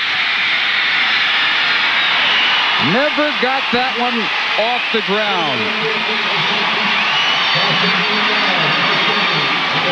It's an awful lot to ask of a young man. He simply couldn't get it back together after the first one. He kicked that one low into the line. He very wisely fell on the ball. Now, if Carson-Newman picks that up and runs for a touchdown, the game is over. So he stayed in the game enough to go get on the football, but he did not get it up in his normal fashion. He didn't hit the ball well. Chris Butler comes in with the block to add to his day, which already included 2 interceptions. So now Leonard Guyton and the Carson-Newman offense needed a score to win their first Division II championship. And they start with a plunge up the middle by Oliver. After all that offense in the 4th quarter, 30 points by Northwest Missouri State alone. Nobody scored in the second overtime. No, there's some smashing going on down there. Wes Simmons made a big hit there. And when you hit that guy, Oliver, you're the one that reverberates. You can tell Wes had a bad shoulder, but he's staying in this football game. 2nd and 8. Guiding for Oliver. Down to the 17 where it will be 3rd and 2. Yeah, and now the focus shifts to Ryan Fleming, number 18, the place kicker for Carson-Newman, who had his career long today. I think it was a 38-yarder. He has not had a lot of success with long field goals, but he's down in a situation where if they don't make this first, he'll probably get a chance to win the game. It was his season longest, his career best 43. They'd like to get him quite a bit closer. Oliver is going to be real close. Leaned backward, did everything he could to stretch to the 15. Let's see if we got there. I don't think they're going to give him the 15. Brian Schertz, number 90, in there scrapping and fighting, keeping his pads down, making a hit on the fine running back. And this is a tough decision here, 4th and this short. You'd really love to go make the first down. But it's right in the middle of the field. It's a 20, it's a 32-yarder, and they're going to get Fleming out there. Fleming ought to make this. College kicker is capable of this, but there's so much pressure on these youngsters.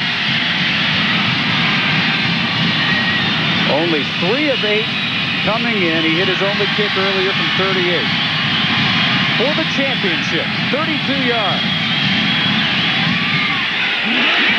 And he hooked it.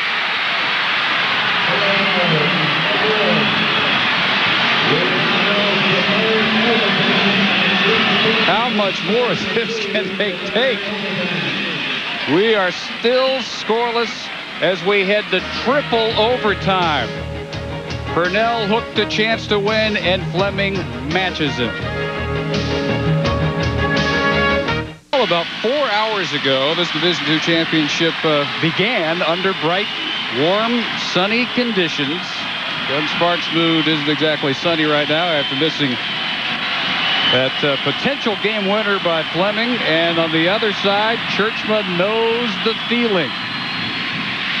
So we head to triple overtime. It begins with Guyton keeping for 3. Keeper at right end. Each team wasting a chance with a very makeable field goal. Burnell in the first overtime after an Oliver fumble left Carson-Newman scoreless. Eagles unable to take advantage of their chance. And so they have it first here in the third extra period. Hey, Dave, maybe we ought to order in dinner here. We could be here for a while.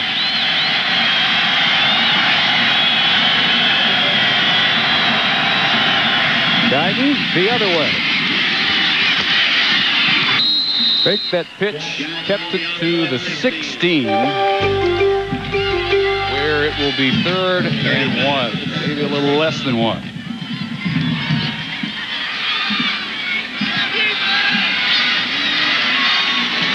First overtime in a Division II championship.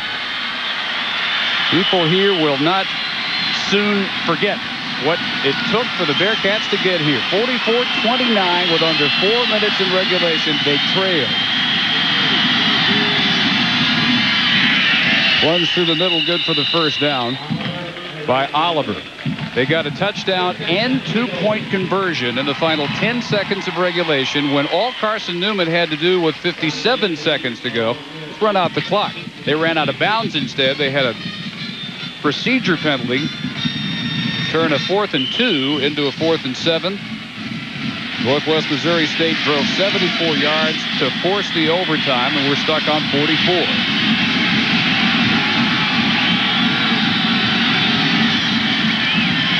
Guyton for Rumpf and incomplete. Oh, he had it too. Rumpf had very loose coverage from Carlson. Carlson was too far off Rumpf. It was an easy walk-in touchdown. If the connection had been there, Guyton simply missed him. Take a look. You'll see Rumpf running clean. The ball, well, actually it was tipped. Yep, great play by Brian Williams, who's been all over this field. Unofficially, we got him for 10 tackles plus, but he hadn't done anything as important as tipping that ball. That would have been a touchdown. I'm not sure I wouldn't try that again. Up against the play clock, get it off in time. Guyton looking to the air. It is Rumpf to the 1. Yeah, this time the coverage was actually pretty good. Marcel Swift was in coverage. It was just a well-executed throw and catch. Rumpf came back to the ball, and the ball was thrown on the money. And Rumpf pops up limping. Leading receiver for Carson-Newman will have to come off at least for a play. And they go 2 tight ends, and Garvani Jackson, the wide out on the left side. Guyton tries to sneak it in and can't. Bearcats trying to indicate a fumble at the bottom of that pile, but Carson-Newman ball, 2nd and goal. We're in the Division II National Championship 3rd overtime period at Brawley Municipal Stadium in Florence, Alabama. Dave Barnett, Phil Curry, and Don McPherson. Carson-Newman led this, had it all but one, up 44-29 with 3:51 to go in the 4th quarter. Northwest Missouri State scored 30 points in the 4th quarter to tie it at 44, scoreless in the first 2 overtime periods. Here comes 2nd and goal for Carson-Newman.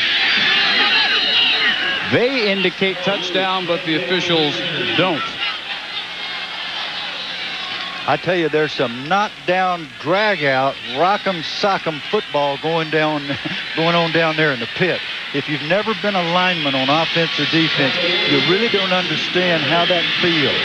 You got to bend those exhausted knees and get those quads and those big muscles working and your pads down. This is gut check time. 3rd and goal from the 1 again. Antoine Oliver, still no indication. Now there it is. Touchdown. Our first points of overtime.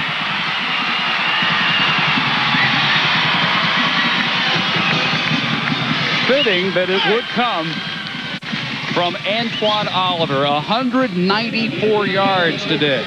2 touchdowns. He is all man. He just got those pads down behind his big guys, Nick Brown and Henry Lee, and they just wallowed into that end zone. And they're required to go for 2 here. After the second overtime, you have to go for 2. Guyton backs up. Throw on the run is going to be over everybody. But a marker down in the end zone.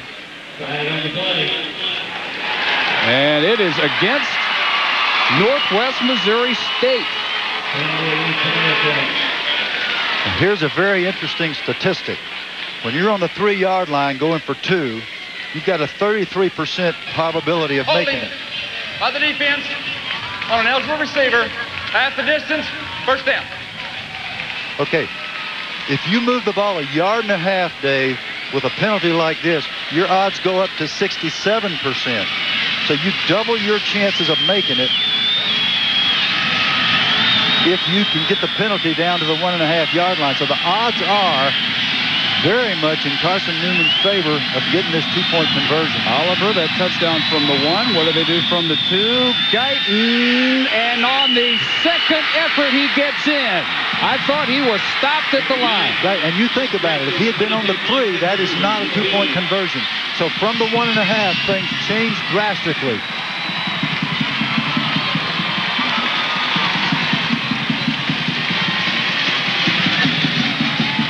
So in the third overtime, Carson-Newman breaks out with the Oliver touchdown from 1 yard out and the Guyton determination. The only thing that got him that 2-point conversion. First, the touchdown by Antoine Oliver. And Sparks finally on the board in the extra period. Work yet to be done, though. Now, Northwest Missouri State needing a touchdown and a 2-point conversion just to stay alive, and they start with Tucker Woolsey up the middle for nothing. Yeah, I think that was a good call. That was a big play for them in their first drive in the first quarter. They were getting their big fullback untracked up the pipe. This time they ran into the teeth of a blitzing defense into the A gap and end up 2nd and 10. They'll be spreading it out, throwing it here. I guarantee you. 5 wideouts. Seneca Holmes, the motion man. 4 wideouts right side. They throw it underneath. Bubble screen for Tony Miles. Bridge back to the 15-yard line, and he's close for the first down. That close. Nice job of blocking by the people out front. He motioned to what is essentially a quad or 4 wide receivers to one side of the field. He's got 3 blockers in what is essentially a toss sweep, Dave. It's a bubble screen, but with 3 blockers out in front. The traditional one that we see a lot from people like Purdue and Florida has 2 blockers. This is a little different and maybe a little better, but a first down, too.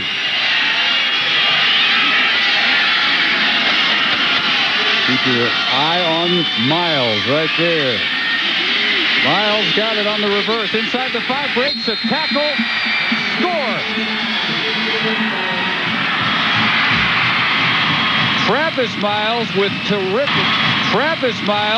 terrific ball handling. Facing David Jansen. Tony Miles already had it and was clear around left end. And the reason that corner was so well established for Miles is number 82, Mark Moss, doing a good job of blocking. Oh, man, good job. 82, Moss got his man on the ground.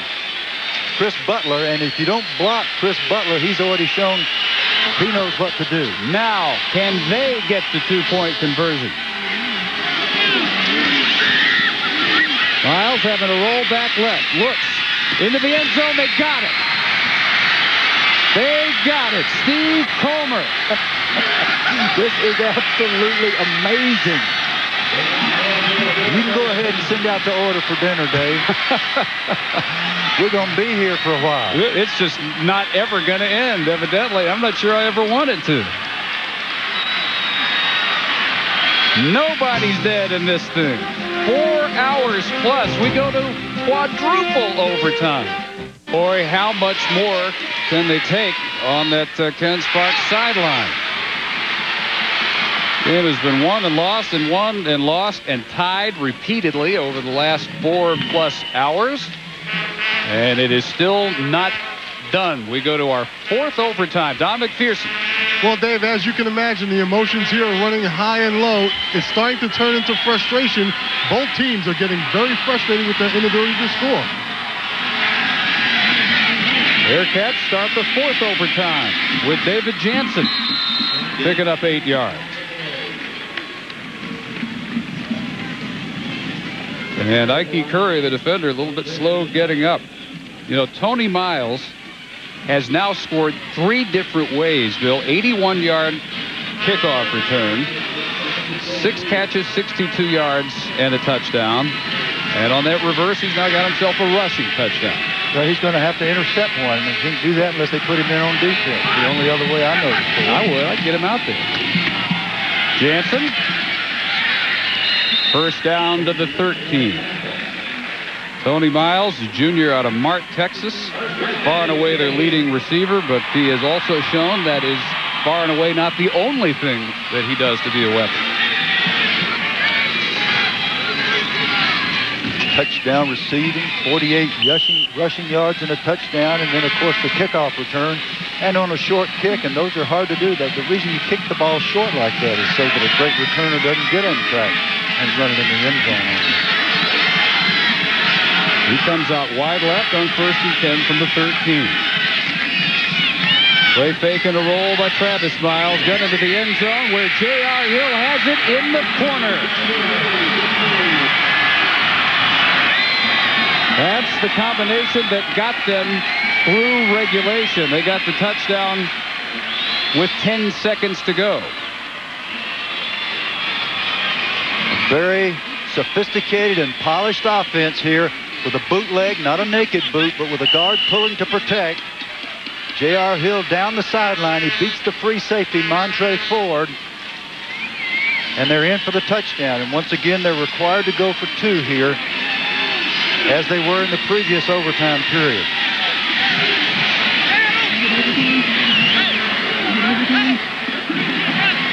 Now, Travis Miles is in a pretty long, involved discussion with Bill Horn, the referee. He may be talking about where he wants the ball placed. He's going to call a timeout. Coach Churchman's out on the field. Now he's heading on over to talk to the offensive coordinator, Jim Swoboda. So we'll find out what's happening a little later.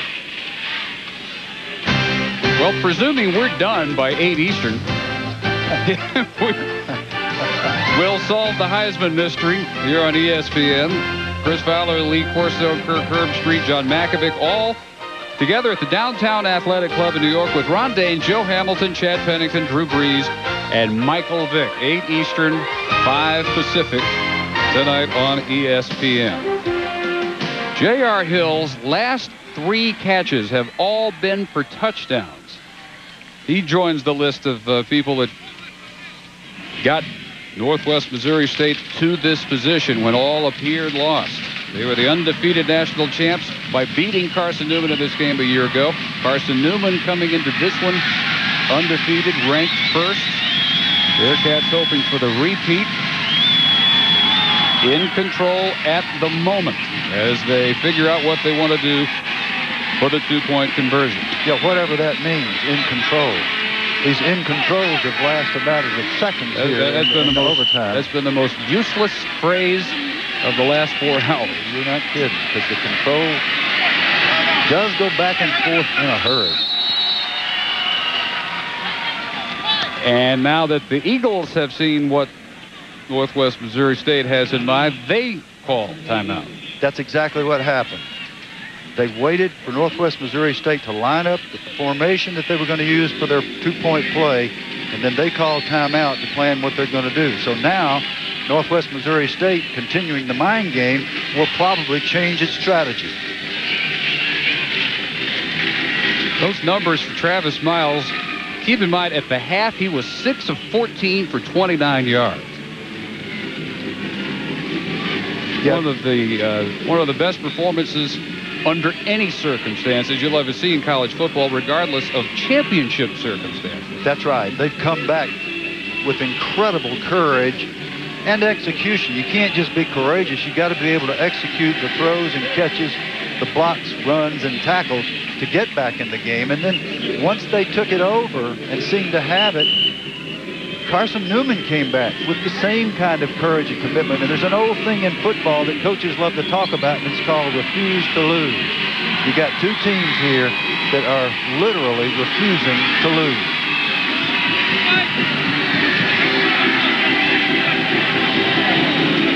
Last minute substituting for Carson-Newman, Cedric Killings, the All-America defensive tackle, racing back onto the field. They want him out there.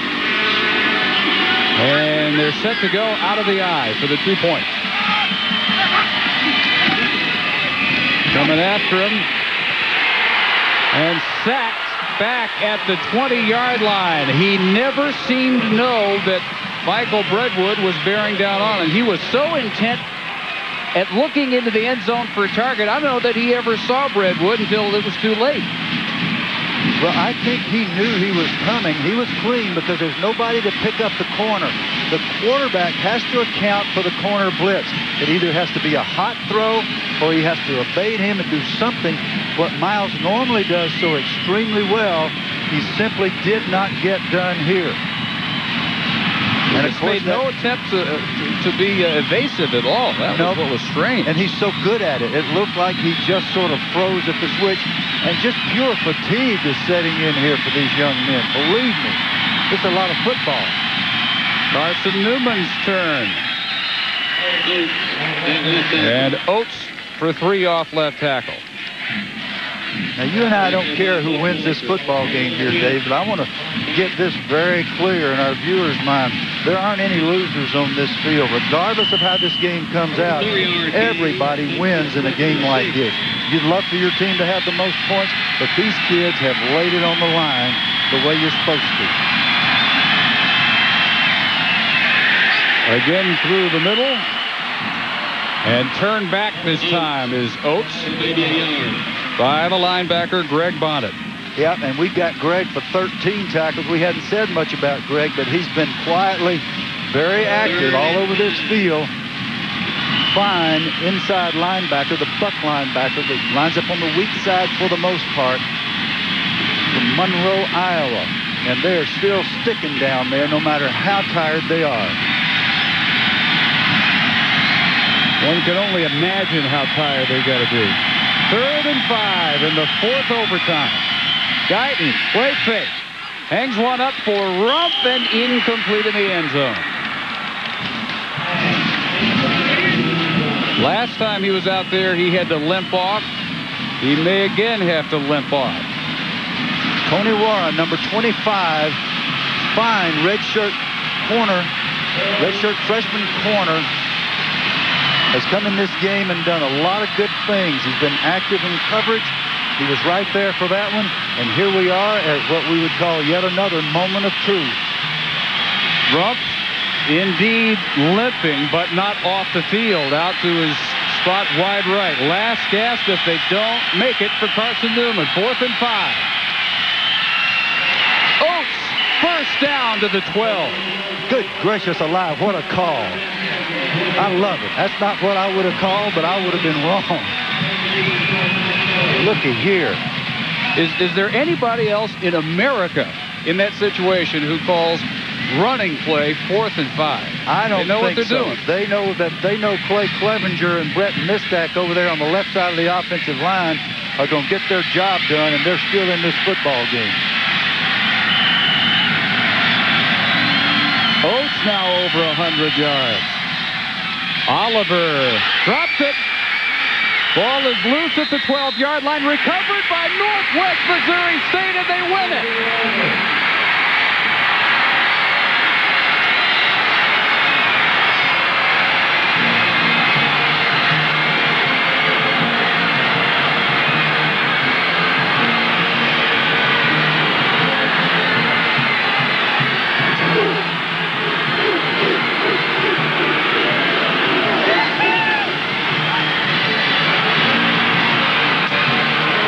The Bearcats have done it back-to-back.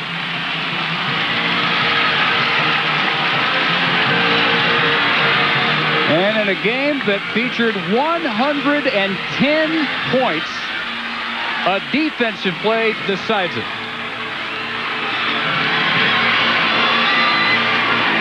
And perhaps not surprisingly, the bane of Carson-Newman's offense existence, even though they piled up all the records this year, nonetheless, they have had problems hanging on to the football. 38 fumbles coming into this game with 21 lost, and it was the fumble that made the difference in the end. But I want to repeat that there is not a loser on either one of these teams. Both of them played their hearts out. It was a great football game. In the midst of all the madness down there somewhere, Don McPherson. Dave, I'm with Coach Mel Churchman. Coach, how do you feel right now? Well, just elated. I said we won a national championship. It's such a great game, and I said it was going to be a great game all week, and I didn't dream it'd be like this, but our kids have been doing this all year, and it's one more time. With little more than a minute to go, you're out of the ball game. All they have to do to squash it. How does it feel when you got that opportunity? Well, you just respect your coaches and your kids. Our coaches did such a great job of keeping us in it, and our kids did a great job of getting it done. They never died. They believed they were going to win the whole time. You said yesterday that you don't have a definitive leader. Your whole team are a bunch of leaders. How does it feel for these young men this year? It's great for our seniors. It's just, Lord bless them, man. I tell you, there are 15 great kids, and it's just wonderful. Thanks very much, coaching. Congratulations. Appreciate it. I want to get They ought to rename this game the Yogi Bowl, because this was never over until it was over. Travis Miles bringing his team back from 44-29 down with 3:51 to go in regulation. Over and over and over again, he brought him back when it looked like Carson-Newman had wrapped up its first Division II championship. Their hopes ending on this fumble. And the fumble occurred because of extra effort, not because of a lack of effort, but because Antoine Oliver is scratching and driving for yardage. Ryan Miller comes up with it. The pain, Guyton is not accustomed to losing. Sparks and his offensive coordinator, Mike Turner, praying that the thing can't be, and you wonder why coaches don't live very long as a rule. And Churchman's life just extended by about 2 decades. That's how much of your heart and soul you put into these things. Ryan Miller recovers the fumble to clinch a repeat title for Northwest Missouri State.